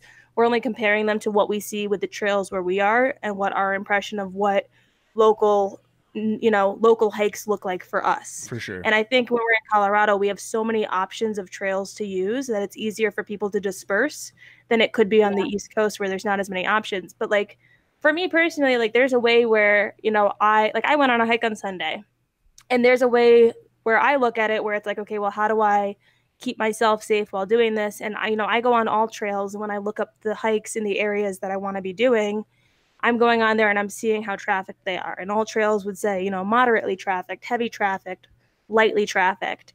And I knew it would probably be more people than what it's saying on average. So when I'd go on there, I'd look at the ones that were lightly trafficked, and then I'd look at the comments and I'd see how frequent the comments were. If there were a lot of comments in the past few days, there's probably gonna be a lot of people. If it's lightly trafficked and the last comment was a month ago, that was the trail I picked. And it wasn't the most scenic. It ran along a highway. It wasn't like fantastic by any means, but it was, from the research I had done, a local trail that wouldn't put me too close to other people. And I think as long as you're doing your due diligence like that, then like, yeah, go outside. Yeah. Yeah. I also and I don't want to give fodder to the people who are still through hiking, but just from like a principle standpoint, I don't like when someone's telling me what to do without a sound reason to do it. And I feel like when someone says don't go day hiking at all, because that's what we're doing right now, like, that's not enough. That's not a good enough reason for me. And I to reiterate, I do think that the order to not be through hiking or even day hiking right now in the AT is probably the right call. But I don't think someone suggesting that not hiking at all right now is a fair assessment. Right, but I also do think she's only got what she's seeing. And I think on the East Coast, there's a lot bigger cities, a lot closer together with a lot less outdoor options. So all those cities going to the same small trails for day hikes probably looks a lot different than it does here. Certainly. Sorry, go ahead. I just want to clarify that I'm not even attacking Sandy per se on this, because I'm just saying this argument exists at large. And there's a lot of, in our culture right now, people trying to tell people how to behave, what is the right way to act as a human being. And I think this just kind of falls in line with that to some capacity. That being said, obviously this is a very serious pandemic and something that we have to take seriously. But I think the risks of going on a day hike, even if it's moderately crowded, are far less than going to the grocery store. and which is Oh, yeah, which is 100%. something that's essential. So Yeah. when you're coming down on someone to stay in their house at all times and not hike, I don't agree with that necessarily. Yeah. And I think the thing is like they've done studies that say when you tell someone you can't do something, or you just like, you just tell them this is what you can and can't do, they're more likely to do the opposite of what you're saying. Definitely. So I think like in any of these scenarios, like you've got to be able to, as the person instinctively is just going to want to do the opposite as like a fuck you. Yeah. A quick break to bring you a word from Appalachian Gear Company. Appalachian Gear Company is a name you need to know about. Their products are made with 100% alpaca fleece performance fiber, which is similar to merino wool, but better. How, you ask? Well, let's start with the similarities. Alpaca is an ideal performance fabric. It offers an unmatched combination of breathability, moisture management, and odor control, so you don't smell like a sewer in town or while grabbing a hitch. As for how it outshines merino, alpaca is softer, stronger, warmer, and retains less water. In fact, alpaca only absorbs 11% of its weight in moisture compared to merino, which is 30%, nearly 3 times as much. Additionally, App Gear Co. has created a proprietary knit which makes their pieces extremely durable. Unlike merino, which needs to be blended with other fabrics to boost its durability, these products are 100% alpaca fleece performance fiber. They've been tested by several pass-through hikers and have stood the test of time and trail torture. You may have noticed Chaunce and I have been rocking our App Gear Co. fleece hoodies in recent photos. Truth be told, I've been living in mine since receiving it, whether on the trail with my pup or staying toasty at my desk. These hoodies are incredibly comfortable, regulate temperature beautifully, and I don't smell like a porta potty despite never washing it. Literally, I have not washed it once since receiving it weeks ago. We love these hoodies. And this is the part you've been waiting for. We have a special discount just for you, the wonderful Backpacker Radio listener. Use coupon code BackpackerRadio, all one word, caps, at checkout at AppalachianGearCompany.com to score a 10% discount off your App Gear Co. goods. These products are already priced below most comparable merino wool products, so with this discount, you're getting yours at an absolute steal. Definitely don't wait. This code is only good for a limited time. Again, that's AppalachianGearCompany.com. Get it. That kind of addresses one of the next questions was, can we go climb/day hiking during this time? Okay, I saw the climbing question, and that one I was hoping you'd ask that because I'm on a few climbing pages on Facebook. And so like I see a few things like I see on the trail pages for us. And I think that the climbing community is having something similar to what the hiking community is having, where everyone going outdoors is using the same crags and they're doing the same climbs. And I was reading an article that was more scientific, and the problem they were finding is that, just like you wipe down a shopping cart before you go around the grocery store to get, whatever off of it, the problem they're finding is they don't know how long the corona can live on rock. There's no evidence of how long it lives while it's on rock. And there's no one going behind you and wiping off the holds as you go. So, what you're holding halfway up the wall or on this bouldering route, whatever, is the same thing that all these other people are touching. And they don't know how long the virus can live, or virus. They don't know how long the virus can live on rock. And so that's what I've been observing in those groups is they're urging people not to go because there's not enough information and people are using a lot of the same routes. I mean, but it's the same thing where it's like, if you know of a spot that, not a lot of people go to, like if it's safe where it's not heavily trafficked, it's, under the radar, then like, I think you should get outside and like, see the sun. But if you're going down to Clear Creek for us, where it's like the most popular climbing spot in the summer, or El Dorado, or any of those big spots, you're touching the same holds as all these other people, and it's no different because you're not washing your hand in between. So it just kind of is like a depending on the scenario type thing, just like hiking is. Yeah, I think that makes sense. I have no thoughts on this. I'm deferring to Chaunce on that's that. just what I've been I mean, that makes perfect sense to me. I went on a 6-mile hike, and even even a hike that had 2 gates that you had to open, my hands touched nothing. Like I was able to open those gates with my feet. So I think hiking and climbing are different things. Again, I'm not in the climbing community whatsoever. So what you described makes perfect sense to me. Right. Because it's bare hand on something that bare hand touch. There's only so many holds. The way they grade a route is based on where the holds are. So you're all touching the same stuff. Yeah. Barehanded and like wiping off sweat and touching it again. And so I think they're facing that issue of, hey, we want to be pursuing our hobby, but the why part that I was gathering is we don't know how long the virus can live on rock, and we know for a fact that no one's wiping off those holds with Clorox 10, 20 feet up. So that's what I've observed. If someone wants to be a hero, go climbing and start spraying the rocks with Clorox. Just like a new product called Clorox. Clorox. Patent pending. Calling him Oh shit! The gingers are at it again. There's a lot of questions about toilet paper. Like what? I need to drink more. I know. I'm about to go get my second bottle. You guys are gonna see some screwdriver action. Ooh. Nice.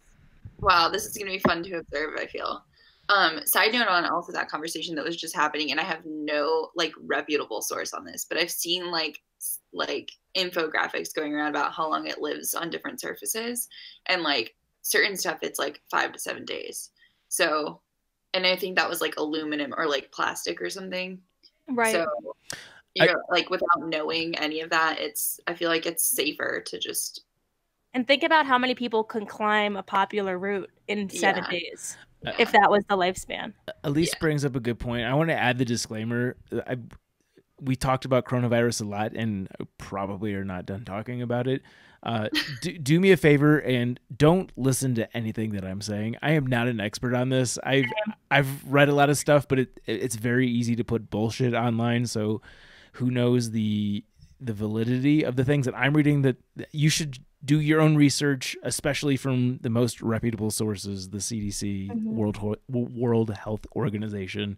I'm going to continue to talk about coronavirus, but just assume that everything that I'm saying is 100% wrong. I just think like in anything that we talk about, like it's hard for us to know these types of facts, but just view it the same way you view the board game scenario I said, where, you could see yourself going up to an empty rock wall with no people around and you're just climbing for you. You're just climbing by yourself and you're going back home. And that seems super responsible. But what you don't think about is all the other people that could be connected to that. Just like that board game scenario. And that's the part where no one really knows the answer. It's like, you don't know how many people this could be affecting. And that's the part that's the problem, is that no one knows. Something helpful that I feel like I've seen a few times is just Where'd you guys go? You're contagious. Oh, we're still here. Did we? I can see you. I can see everyone. Yeah, same. Did Chaunce lose us? I'm going to blame it on the puppy. Harper ate your computer. Can you hear us, Chaunce? Okay, Chaunce is having technical difficulties. I'll try in the chat. Let's see if...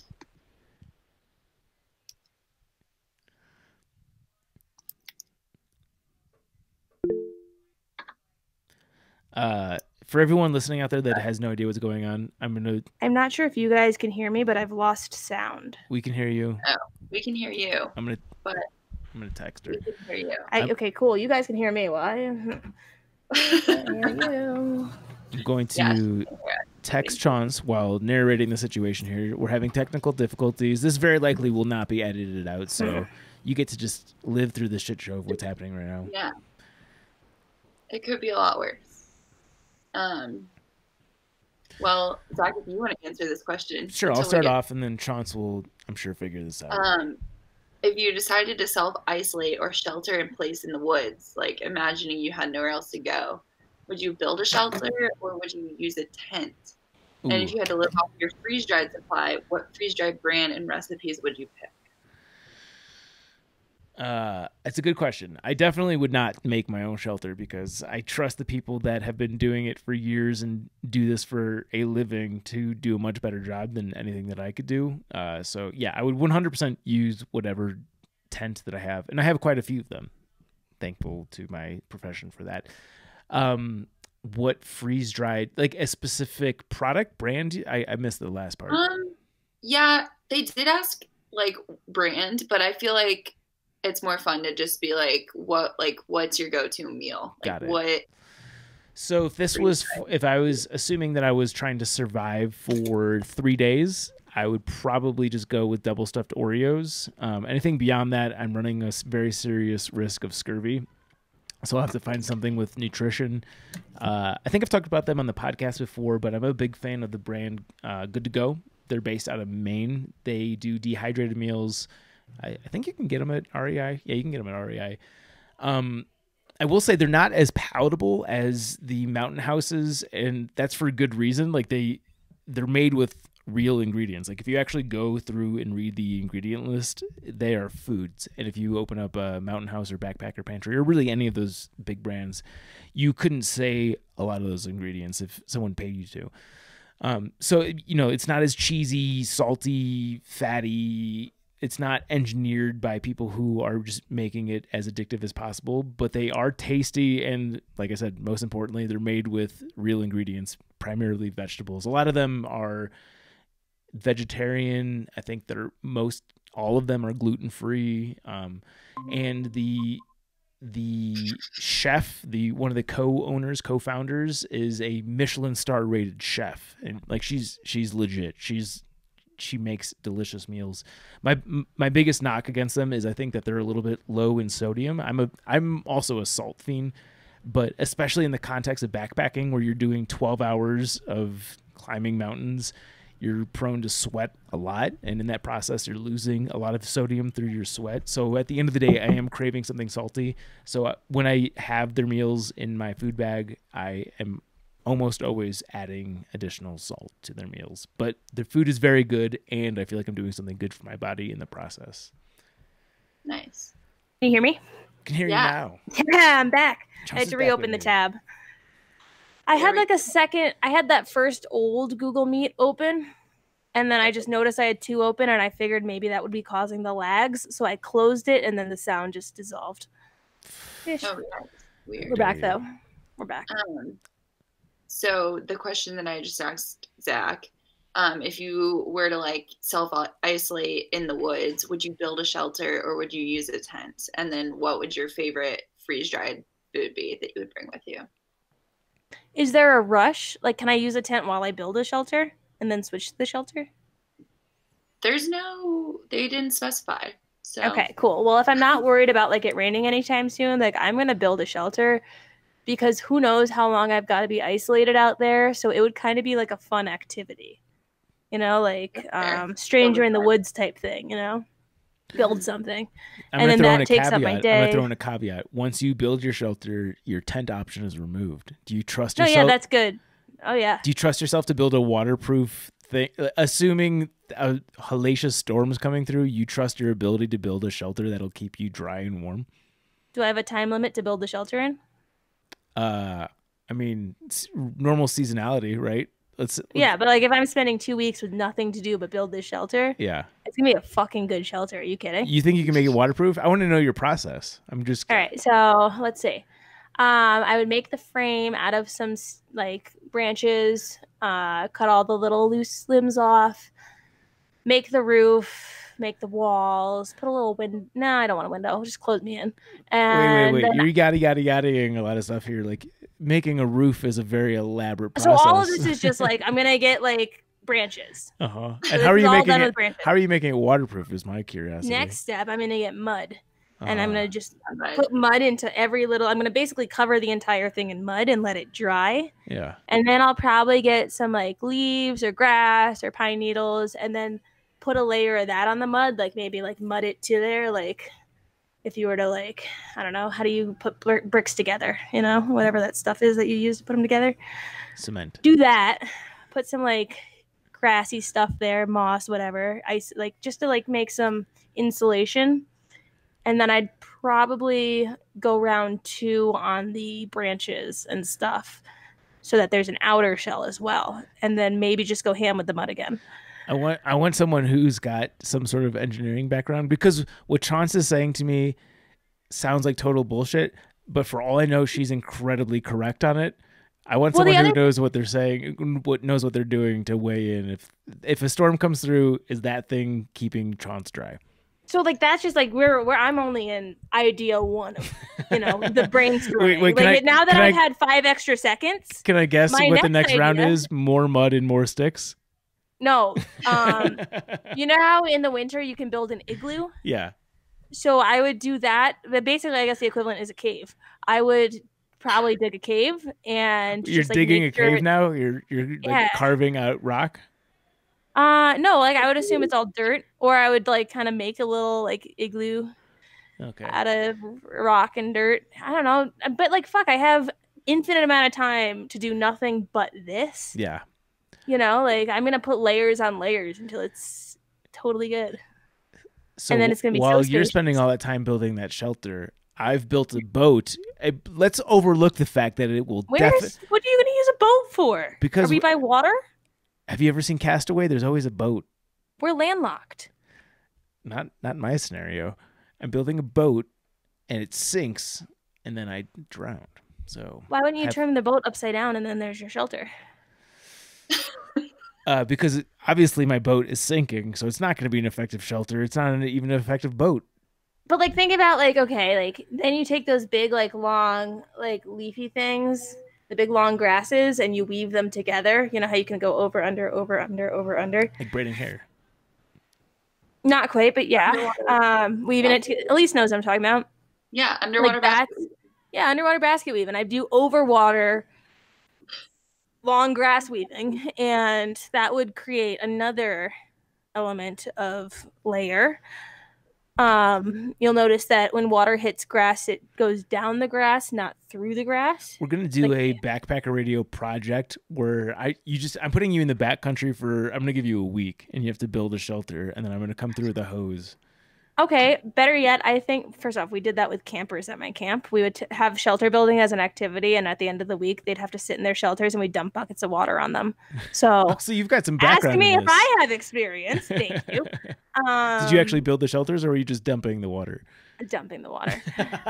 Well, you can't help them because you can't tell them what to do. The whole point is that they have to use their creative powers. Were you given a playbook on what to do? Dump water. In terms of building an efficient shelter. Okay, yeah. I mean, it's New York, so you teach them about lean-tos and how to all conceal and carry. What are the long ones? There's the lean-tos, and then there was the teepees, and then there were the longhouses.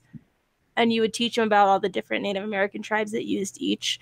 That's like 7th grade classes. But yeah, we'd tell them about that stuff and then tell them to try to make one. And then we'd dump water on them at the end of the week. They always got soaked. But what I think we should do is I think that you and I should both have to go camping for a weekend. But we're not we have our tents. But the goal is not let's go do a hike. It's Friday night to Sunday afternoon, each building a shelter. And then Elise comes and dumps a bucket of water on us. I'm down. And we just we're just on opposite sides of a field. Yeah. I mean, there's a lot of leave no trace that this goes against. Yeah. In my idea of how my shelter would work, I'm thinking a life or death scenario. So maybe this, now that I'm talking it through, won't work. Maybe we go to the soccer field and bring in and bring out our supplies. You get Home Depot. We're not gonna have enough. I was gonna say we'll go to Home Depot. We'll get a bunch of 2x4s. We'll get a hammer. We'll get power drill, an extension strip. Yeah, power saw. Okay, so we're gonna build a house. Yeah. Okay. Moral of the story is Chaunce and I are both dying in this scenario. So no way, my shelter would be so good. So much grass and mud. I'm crazy. I would put so much effort into this. It would be to the T. Yeah. Well, I'd be comfortable in my cramped Big Agnes tent because I'm leaving it to the people who have done it. Yeah. Well, I would like to have standing room. I have standing room in my scenario. The standing room is everywhere on the other side of the shelter. This is just to keep you alive. Do you remember the pain cave we talked about? Courtney's pain cave? That's Courtney's pain cave, yeah. That's what that vision of a cave like that, that's what I'm going to be in while you're in your flimsy little tent trying to sit up straight. I think the closest you got to a good answer was just carving out a cave because that is that's a one-step process where you just chipping away. Have you at never dirt. seen those videos on Facebook, the time lapses of the guy who just uses nothing and builds like the entire like hut? Yeah, there's like a million steps, and that guy's like a fucking world-class craftsman. Like, there's no way that we're replicating mud. that. Let the mud dry. Like, put it all together. Like, what kind of mud? Because I feel like Midwestern mud, like where I'm from, that stuff just like flakes apart once it's dry. So my mud wouldn't. So my mud is actually cement, and my sticks are actually bricks. You want a little childhood story here? I used to have this little like Fisher Price desk that would just open. It was like blue sides, yellow desk part, and then the lid was white. And at one point, my parents moved it from the porch to the backyard.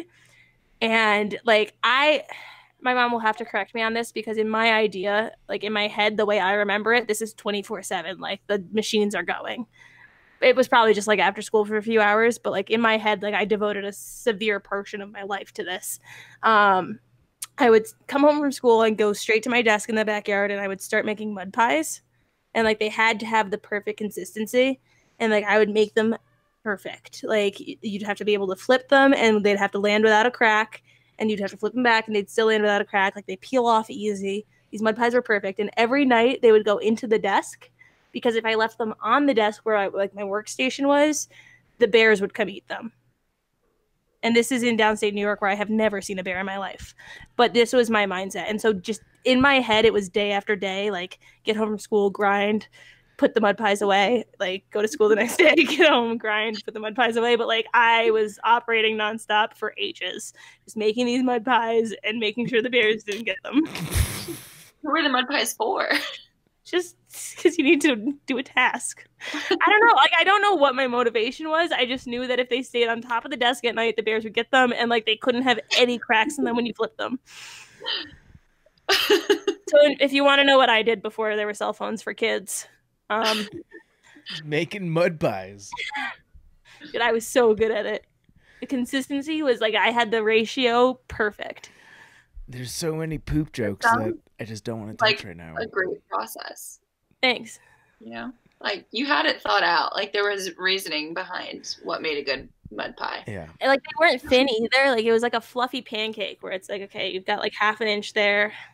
Really round, like a perfect circle. Perfect circle. Hot, wet mud pies? No, they cold, close to drying. Flip them before they're fully dry. That way you can not crack them. Let the other side dry a bit. Flip again.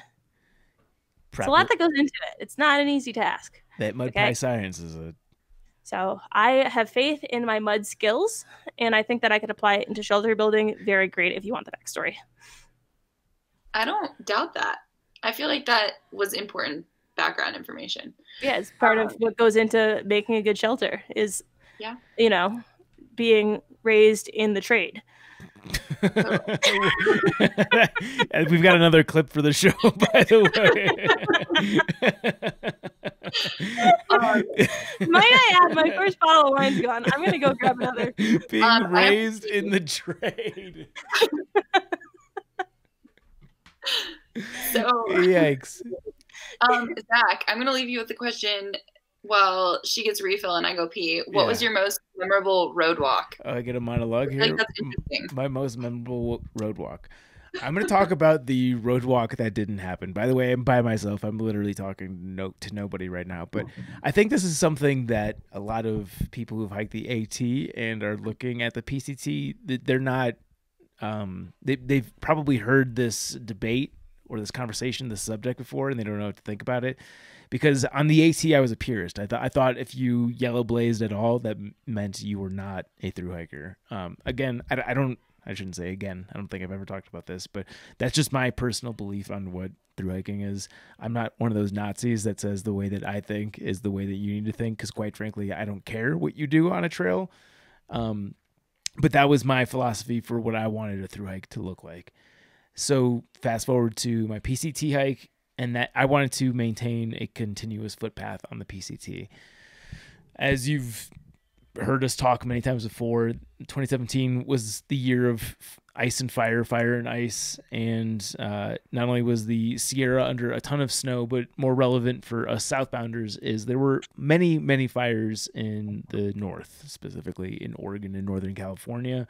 And when we encountered our first closure in the form of a fire, we were presented with the only viable alternative was to do something like a 40-mile road walk for a 10-mile section. And this was a particular section which the PCTA explicitly said, do not do this. This is not a safe part to walk. It's obviously you're adding 30 miles to do a 10-mile section. And it's going to be through a winding area where it's cars driving. I think the speed limit was in the 45-mile-an-hour range. Is this outside of Idlewild? This was the northernmost closure. This was in the Jefferson Wilderness. Okay. I'm caught up. And Viking and I debated for 2 days. And we both had the same sentiment, but it was just a matter of like, does this make sense? Are we stupid if we do this? We debated for 2 full days on ways that we could make the road walk happen and make it fun, make it safe. And ultimately, we just ended up throwing in the towel. We got some reports from northbounders that had bypassed the section that were conveying to us what the road walk would have looked like, and I think that kind of just sealed the fate. And once we got our ride from one of Jabba's friends, once we were in the car driving, I got an instant tidal wave of relief seeing what we would have road walked. It was steep. There was no shoulder. The forest was butting right onto the road. The cars were moving very quickly, and quite frankly, it would have been the most dangerous part of the thru hike with no scenic redemption whatsoever.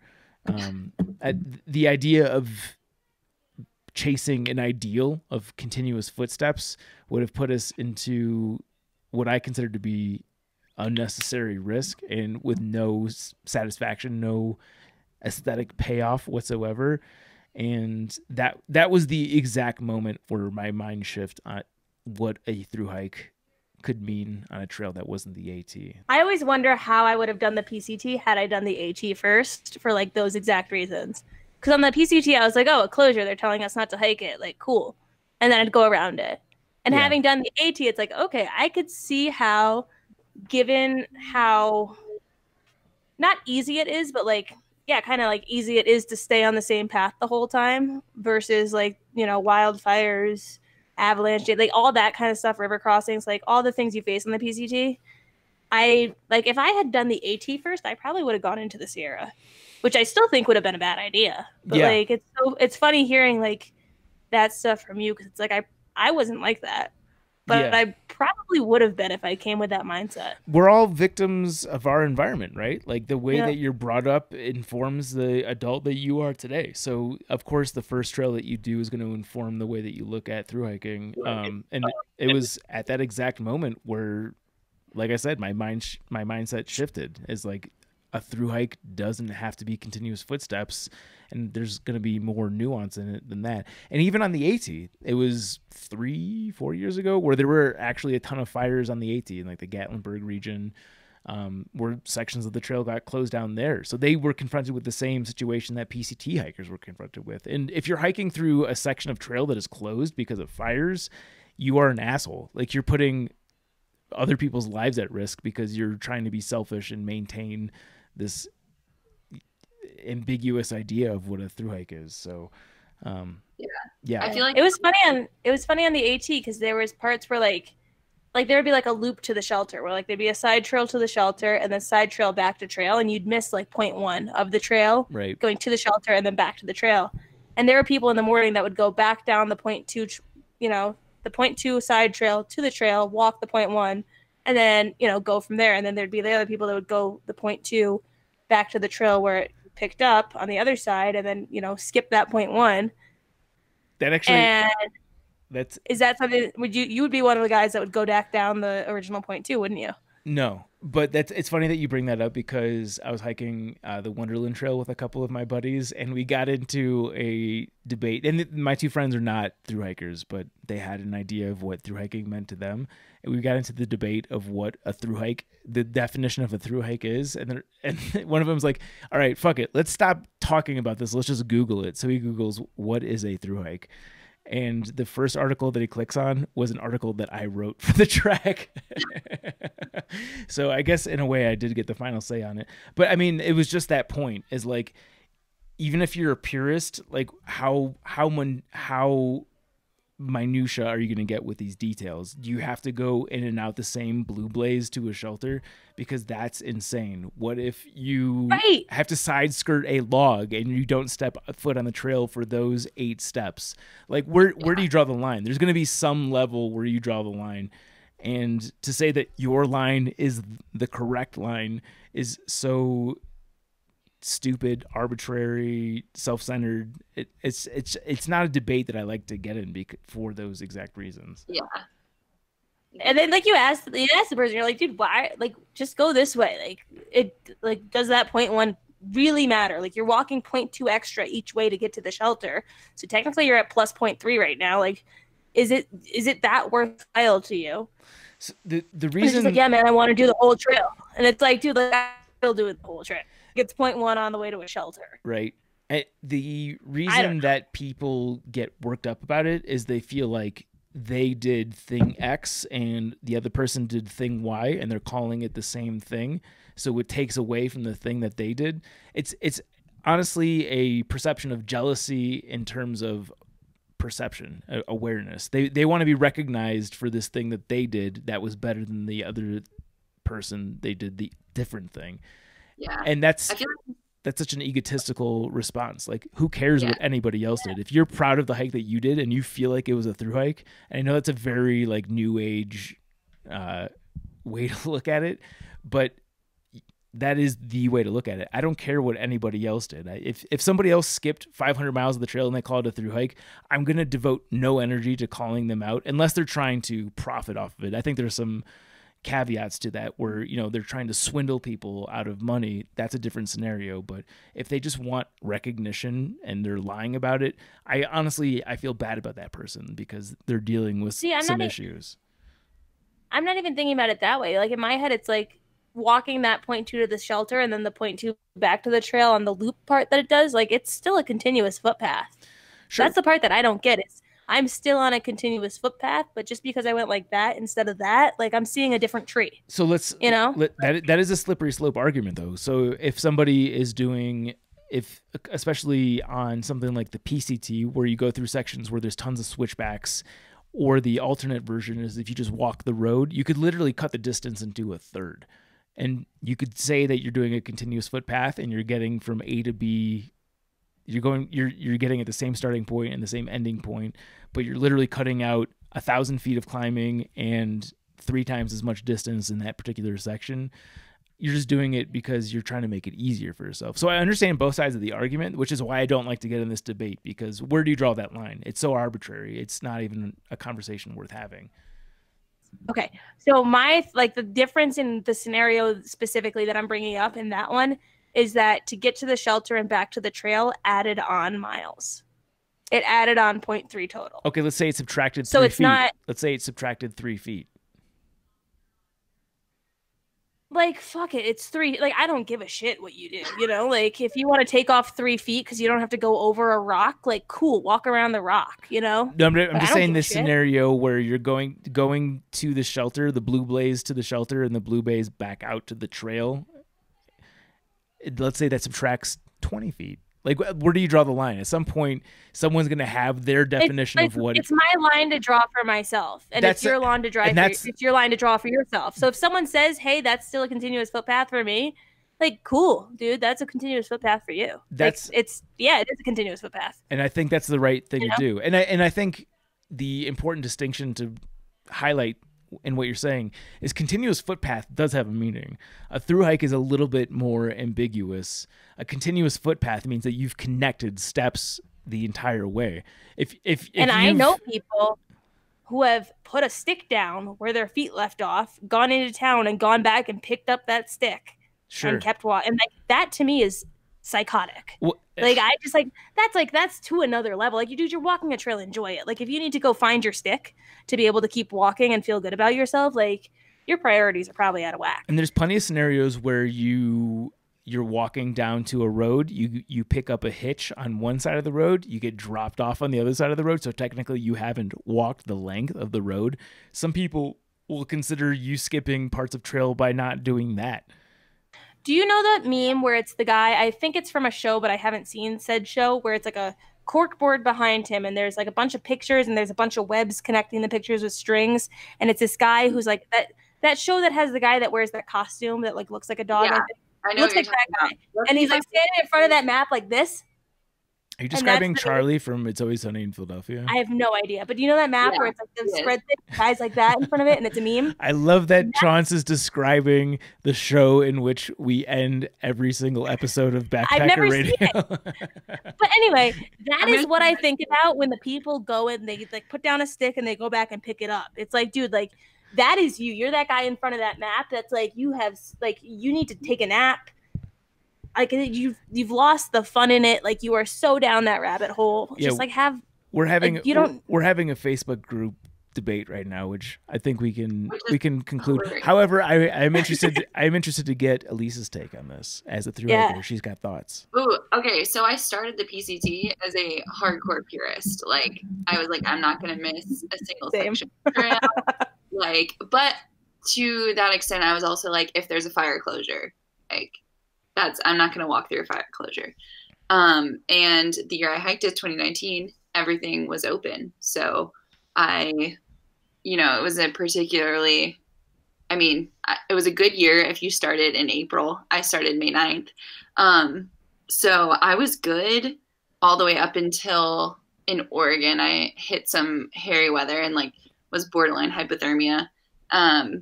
So I missed and this was like purely like I could have rehiked it, but I was already like the last of the Novos at that point, and I was going to lose my trail family. And I was like, okay, I either skip this like 50 miles to like catch up to where everyone else is, or I hike all the rest of the way to Canada, probably alone.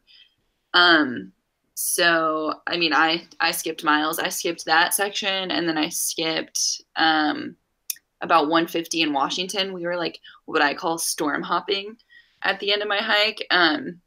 It started snowing in Washington in like September this year. So we got to points where we were like, okay, we've got 3 days of nice weather. We'll like hike in these 3 days, get to the next town, stay in town for 3 days for the next storm. And we got up to Stevens Pass and it was like a foot of snow. We were like, we're not prepared for winter. And it was kind of one of those situations where, like you pointed out earlier, you were like, you're not going to hike into a fire closure because you don't want people to come in after you. I feel like it's irresponsible. Like, I think I wanted to keep going, but then I was thinking, like, if I run into a situation where I need to be rescued, like, I'm putting other people in danger. And that's kind of where I drew the line for myself. And we ended up just skipping up to like 30 miles before the border. So hopefully at some point I'll fill that in. So I'm like, I still struggle with like, do I call it a true through? I still consider myself a through hiker, but like if someone was like, did you true through? I'd probably be like, no, the snow stopped me. I don't know. It's like a weird thing, but also I wouldn't tell someone they're not a through hiker if they missed 100 miles. And like, I don't know. I kind of feel like it's not my place to like decide. I think it depends on your audience, because like if someone asked me, did you through hike the PCT? I say like whenever I refer to it, even when we are making our little sub caption for Backpacker Radio, I remember when we first made Backpacker Radio, it said with through hikers, Zach and Chaunce. And I messaged Zach and I was like, I think you should change that, because like I think you should just make it say I hiked the PCT, because I missed a big portion of the Sierra. And so like when I refer to the PCT, I say I hiked it. But like for people at home that aren't so wrapped up in this world, I don't go ahead and say, hey, like I missed this part and I missed this part because of this, like I don't go into that, because for them, like they don't understand it in the way that we do, and they don't think about it as in depth as the way that we do. And when you start going into that nitty gritty with someone who doesn't do this the way that we do, like they think you're crazy. Yeah. You know, it's like, hey, did you drink 8 ounces of water today? Like, yeah, but like I went down a step and like a little bit splashed out, so like it wasn't a full 8 ounces. And like I'm like, you know, I plan on going back and drinking that extra tablespoon, but like I haven't done it yet. Like that's probably how they view it. Is like, dude, like you drank a cup of water, like you're good. You know, we're probably so hyper aware of that because of like the world that we're in. Right. Like I feel like when I'm talking to another thru hiker, I feel like I have to tell them like, yeah, I hiked the PCT, but I did miss these miles. Like I do that. I'm like, yeah, but I missed part of the Sierra. Yeah. It's like I don't want you to get pissed off that I'm chalking up what I did to you did, you know, like whatever. Like it doesn't bother me. It might bother you, but I'm good. I came to terms with that at the trailhead that day. I was like, this sucks, but like I'm not I'm not gonna endanger myself and other people. Well, it's worth adding the context of the winter of 2019 is that was a hellacious winter, and had you not made the decision to skip sections of trail, you might not be here to tell that story. So you very likely made the right decision for your livelihood, for your life. Yeah, and I do think I did. Like there were straight up like there were a few people that we hadn't seen in a couple days, and some of the hikers knew that they had like left the trailhead, whatever, and like we basically ended up calling search and rescue because we were like, we haven't heard from them. We don't necessarily have reason to believe that they're hurt, but like we haven't heard from them. This person has an in-reach. What do we do? And they were basically like, well, knowing they have an in-reach, we're not going to go after them. But they were like, but what's your plan? Because they were like, we know you're hiking. Are you still going north? And we basically were like, no, we're going to skip like 150 miles and then we're going to go north to the border from there. And they were like, okay, good, because no promises that after Tuesday anyone's coming after you. Yeah. Basically, the search and rescue guy was like, after Tuesday, I'm not sending my guys out there because another storm was hitting. Right. So, and I mean, I feel like that branches into the responsible thing to do. If you're talking to search and rescue and they're telling you like, hey, we're not going to come get you, don't go in there. Like, yeah. Are you going to pursue a continuous footpath for your ego, or are you going to listen to the people that are going to have to risk their lives to come get you out, knowing everything that they know, not being disconnected as far off as we have been? Yeah. I just think overall the backpacking community needs to be nicer and more compassionate to each other by and large, especially online. On the trail, this is not even something that people fight about. On trail, it's the best community in the world. Yeah, I would totally agree. Yeah, if you're turned off by what you see online, just delete your social media accounts and please just go out to the trail, because what you experience out there is totally different. But you do see these arguments all the time, people turning up their nose to like the way that someone else hiked their hike. And it's such bullshit, because the year that you hiked was a very different thing than the year somebody else hiked. For instance, 2018 was a cake year on the PCT. I guarantee it had a very high completion rate because they had very average snow in the Sierra. They had a very moderate winter. Like it was the tailor-made PCT season. 2019 was very difficult. 2017 was very difficult. 2011 was very difficult. There were drought years in between there. Like every year is just such a different hand that's dealt. So because you hike the trail in one year does not mean you know what the PCT is by and large, because every year is a very different story. So moral of the story, just be nice to people and shut the fuck up a little bit. Yeah. And I would agree with you totally that like on trail is completely different from, and that was actually a question that I was going to follow up with that someone asked, was like, are Facebook groups like hikers in real life? And no. God, no. Absolutely not.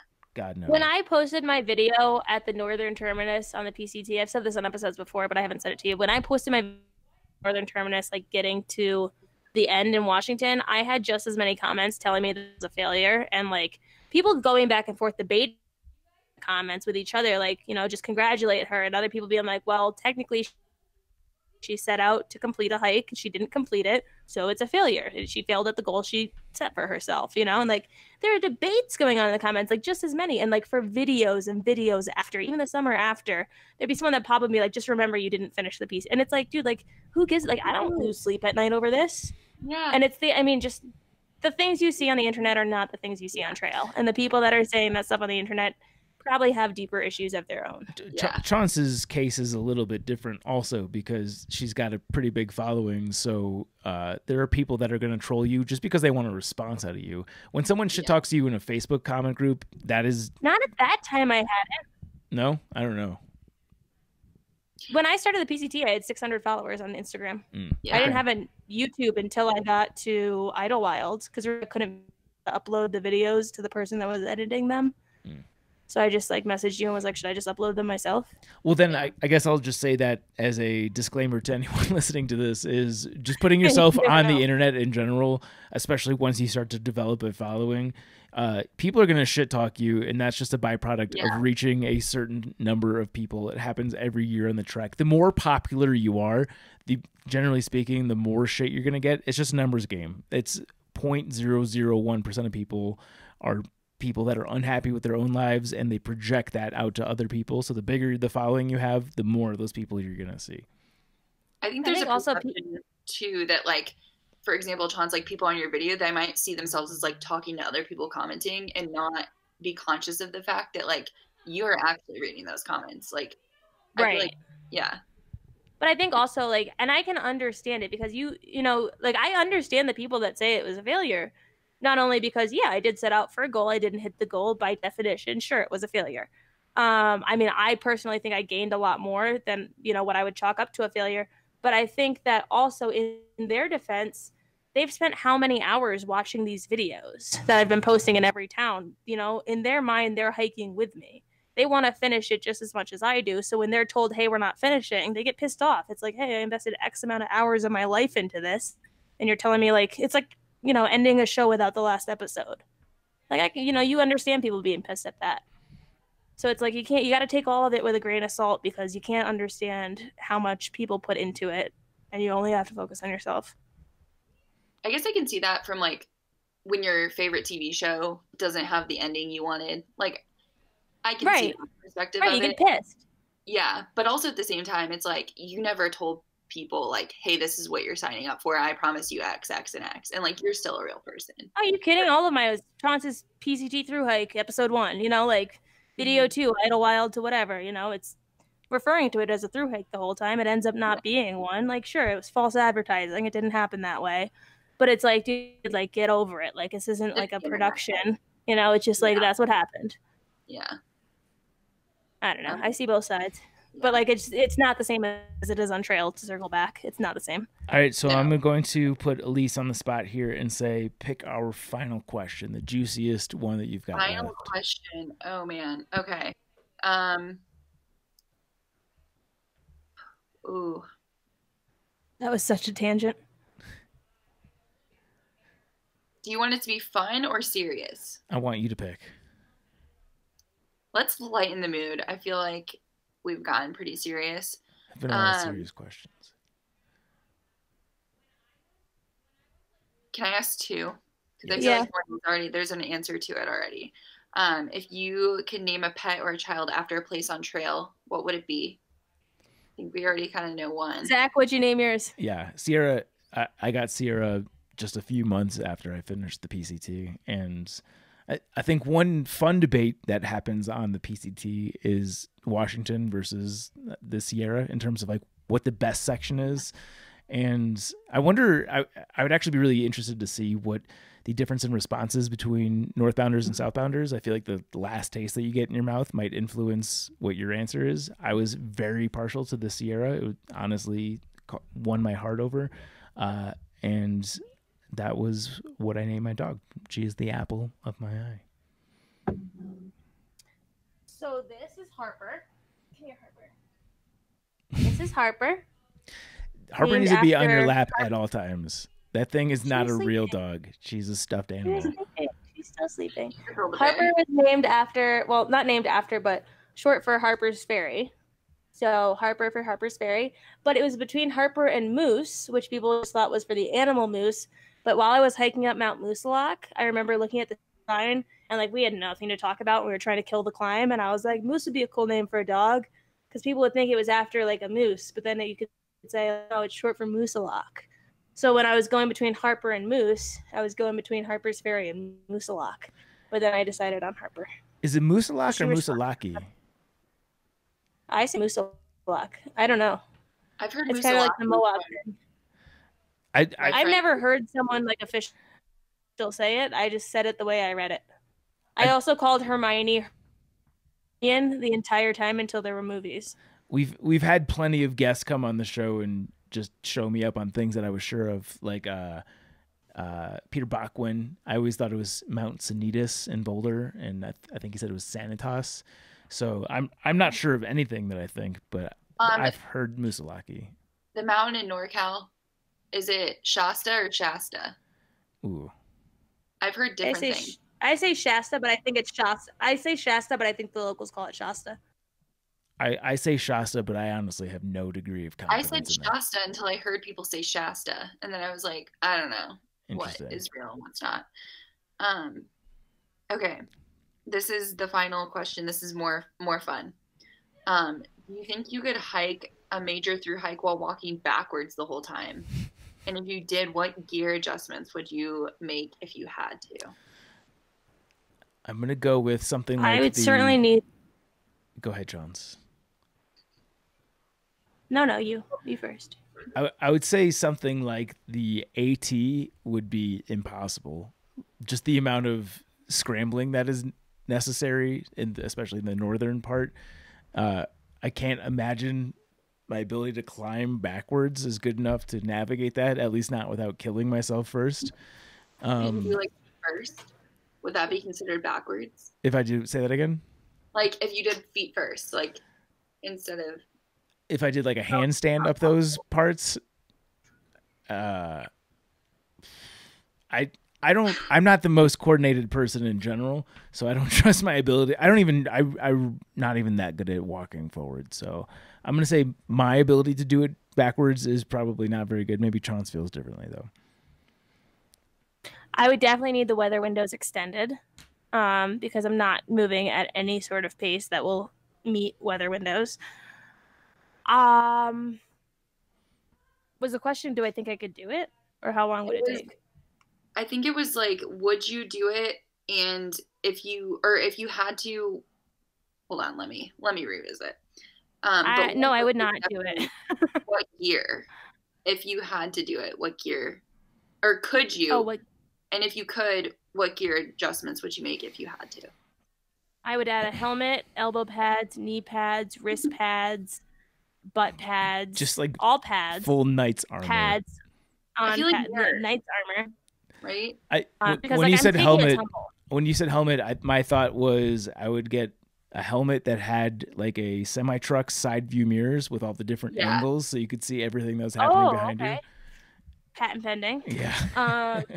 For those who love backwards hiking. Yeah, for the select few. I remember we also had a conversation once that was, I don't think we did backwards hiking, but I think it could apply to backwards hiking. Would you rather do a through hike backwards or do the whole thing in ski boots? Definitely ski boots. Yikes. I mean, yikes. Those bows sound terrible. If I have the option to not through hike, I would take it if those were my options. Have you ever gone from the car in the parking lot to the lift? Yeah, but just talking through the logistics of navigating like Mahusik arm backwards. Are you kidding me? I would you die. Would lose like half the motion of your leg. You can't bend your ankles. Yeah, but at least I could see what I was doing. Yeah, but what about the parts where like you got to get your foot on like that little bit just right, and then that next little bit just right, and like you've got these big like bricks that you're just like, let me hit this thing with this and this. I would get so good. I would probably just go down to all fours at that point. I'd become a monkey, and I would become the strongest upper body male on the planet. Fact. Okay, so you're doing it in ski boots. I would probably attempt backwards, but it would probably be an unsuccessful attempt. I have total gear everywhere and mirrors. Yeah. Maybe I'd get a guide human, like a guide dog, but like a guide human to guide me through the hard parts. You got to train Harper to. Now's the time to start. When they're 8.5 weeks old, this is when they start picking up the rest of their life skills.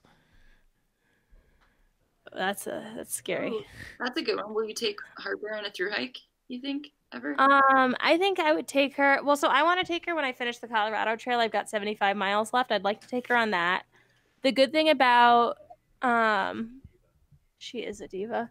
Elliot just walked back in with her. He said she's a diva. She is. The good thing about far from the tree. Australian Shepherds is they're good high altitude dogs. So like Spork, when I took him on the Colorado Trail, my ex's dog, he would get so tired and exhausted, and like I'd end up carrying him for miles and miles.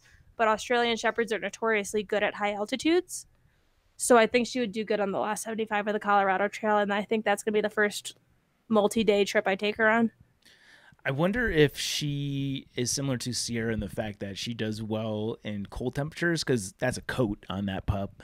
But Sierra sucks in hot temperatures. She was laying in the creek the other day after I threw the tennis ball for a little bit. It was 55 degrees out, like legit laying down in the creek like it was a bed. Well, I've never had like a dog before, so like of my own. We never had a dog growing up, so I had her like she was laying on my lap the other day, and I was like going through her fur, like, oh, this is the top coat, and oh, if you go down here, like this is that smaller undercoat they talk about, and I was like looking at all the little furs on her, like this is insane. So I would assume she'd get really hot because she's got a lot of fur. Yeah, but don't push her too fast, too far. I think from what I've read is like they need 9 to 12 months before they can. It's the training wheels are off in terms of like exercise. Yeah, but like I'm a sucker. If I see her struggling, I'm gonna carry her. There you go. You know, I'm gonna put her over my shoulders, just like I did with Spork. I can't help it. Yeah. Then she won't be too big, but I mean, she'll be half her size probably by then, or most of her size. But like I can throw her over my shoulders. She'll weigh as much as you at that point. Plus, like I would probably take a week to do it if I did it with her. So it's like 10 miles, 7 miles a day. 10 miles a day. No. Not too bad for a dog that is a herding dog. I don't know. It's TBD. It's still, we could all be locked in because of Corona. It's true. You know, we could all be dead by then. That's a good point. I was telling Zach, I heard a projection that it could be 18 months because too. It takes a full year to test a vaccine before you can give it to everyone. And like, you don't want to just kill the population with the vaccine and be like, we fucked up that one. Yeah. And then like 3 to 4 months to distribute. Me and Zach have already talked about it. This is the part of the show where you definitely should tune us out. But I know they're already testing vaccines. So if one of these early tests is any promise, hopefully it's just a year. Imagine though. That's just the thought is imagine. Is some promise to some of these malaria drugs in terms of a treatment. And I guess there's some speculation that there might even be some preventative aspects to it, vaccine-like. Again, tune this out because I am dumb. Can you tell us the scenario you told me, your strangest scenario you thought up for how this could go? Yes. And you know what's crazy? I've actually read this since, not from anything reputable, but like hypothesized. I will say that I had this idea originally. I'm not saying they stole from me, but this wasn't aided by somebody else. But I do think there could be this is a Black Mirror episode. This is a scenario where they send out the tests that show that you have the antibodies for it, right? So you've got at least some amount of immunity to it. We don't know how long that'll be. And that you'll be issued, whether it's a card or a patch or something to display that you are immune to this virus that is causing the pandemic. Therefore, you are safe. And if you don't have this card or this patch and you're seen out in public, you could potentially, there's ramifications that could be enforced, whether you get fined, arrested, executed. From a Black Mirror standpoint, I think execution's the most fun. I think from a realistic standpoint, probably just like a slap on the wrist.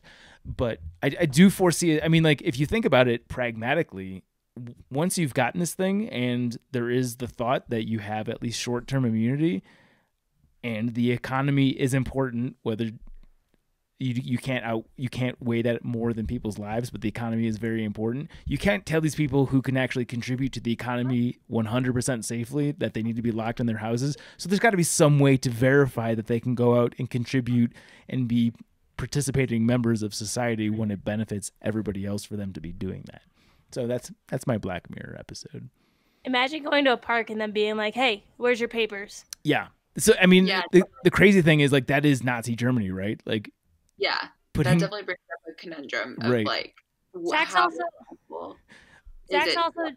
Oh no, sorry, I thought you were done. Is it to let people, like, if they are immune? Like, I think it's the same dilemma we're even seeing now with like there's debate about this, but like people who are like in their 20s, like who are like, well, I won't die.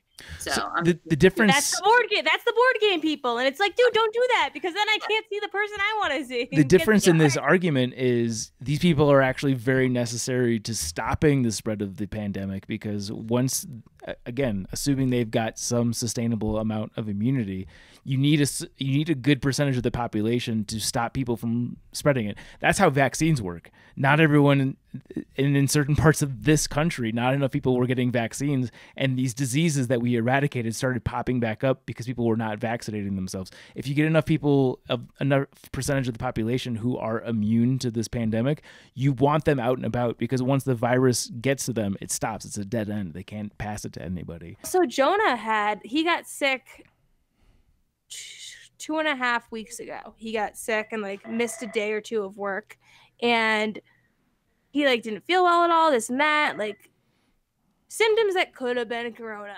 And so I was like, don't go to work at all. He missed 3 days of work, and every day he was like, should I go in? I feel better. And I'm like, no, don't go in. Eventually they'll send everyone home. Don't go in.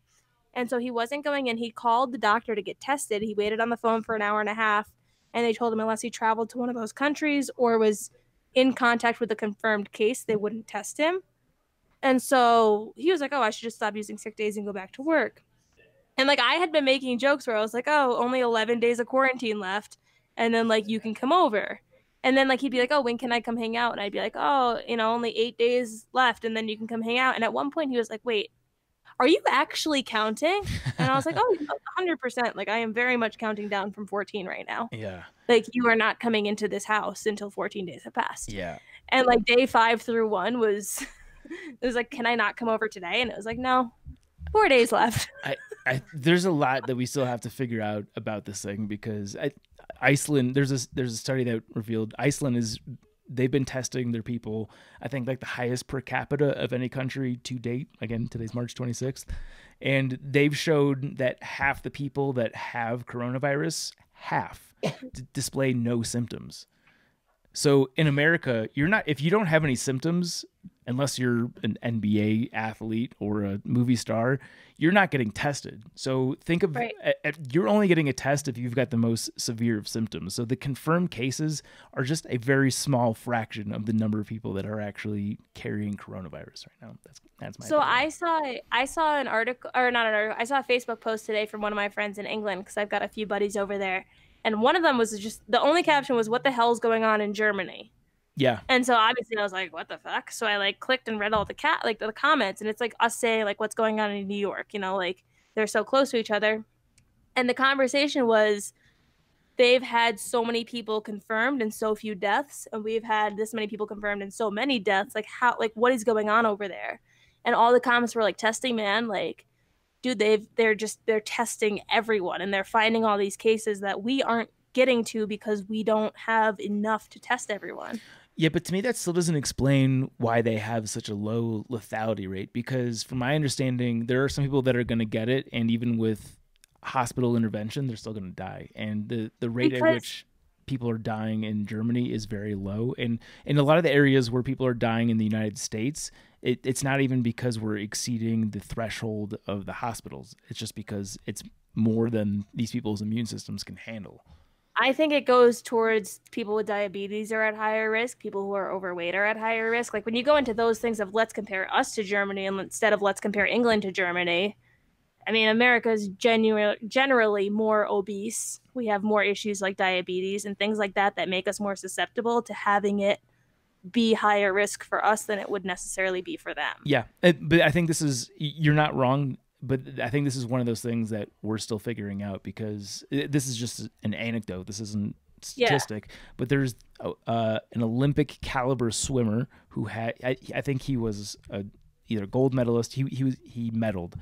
31 years old, has no other comorbidities, no other underlying health issues, and he had to go to the hospital. Like he was in terrible shape. That's why it scares me. Yes, that goes to show that it literally could have very dangerous symptoms for anybody. Dude, if you got those lungs and you're going, like, I'm fucked. Yeah. I might as well just start digging. Yeah. The only exception, it seems like, if you're under 20, you're fine. but those Not are there anymore. Yeah, the 19-year-olds in Miami, Florida, spring breaking it up. We're getting off. No, base. I think our ratio is so high up. because people like you, we aren't testing because we don't have enough. And like, if we could test everyone that needed to get tested, if we tested Jonah, if we tested you, if we tested everyone we could, like the ratio would be a lot lower. But we can't test everyone. Yeah, and I would say that's a big thing between us and Germany is like I feel like here they're testing anyone who comes to the hospital with like extreme symptoms, whereas like in Germany, if they're testing everyone, like their death rate is obviously going to be lower because they're casting a wider net. Yeah, our denominator is just a giant question mark at this point. Yeah. Okay. I read. Okay, never mind. We'll save more coronavirus conspiracies for the next podcast. But Elise, thank you so much for leading us here. Where do people want to keep up with you on the socials? I know you already posted it through the Backpacker Radio's Instagram is the easiest way to find it, but you should say it right now also. You can find me on the Backpacker Radio Instagram. My personal Instagram is Elise Ott, ELISE.OTT. Short last name, very convenient. And that's my main thing, so Sweet. Really the only relevant one. Well, thank you for driving us through this. You can follow at Backpacker Radio on Instagram, at Backpacker Pod on Twitter, Facebook.com/Backpacker Radio. You can follow Chaunce. You can find me on Instagram at Juliana_Chauncey, on YouTube at Juliana Chauncey, and on Facebook at Chaunce Hikes. And you can buy my book, Hiking from Home, on Amazon. Don't buy it from me because I'll get more money, but I'll also have to go to the post office, and I'm really trying to not do that right now. I did just find a service like it's similar to stamps.com where you can at least print the postage from home. So all you have to do is drop it off and not stand in line. I need a printer then. Oh yeah, that part. They're like $100. They're like $100. You sell 6 books and you're there. I know. I don't like ordering things. This is besides the point. Okay. Thank you to I'm going to read our Chuck Norris Award winners on Patreon. That's Andrew Austin McDaniel, Christopher Marshburn, Janelle Libertone, S11N, Sawyer Products, and Thomas Fulner. Thank you so much for... I'm at ZR Davis on Instagram and Twitter if you want to look at pictures of Sierra. Thank you so much for listening. Be safe. Happy hiking. Chaunce, give your sign off, and then Elise has to come up with one on the spot. I'm always last. Nope. I say bye. And then we're going to give it. And then we're going to give it to Elise. Stay safe, stay healthy, keep washing your hands, probably don't go outside. That's it for now. I love it. All right, guys, thanks for listening. Bye. Bye. Look, if life pushes you down, you gotta push back. If you're dealt a bunch of lemons, you gotta take those lemons and stuff them down somebody's throat.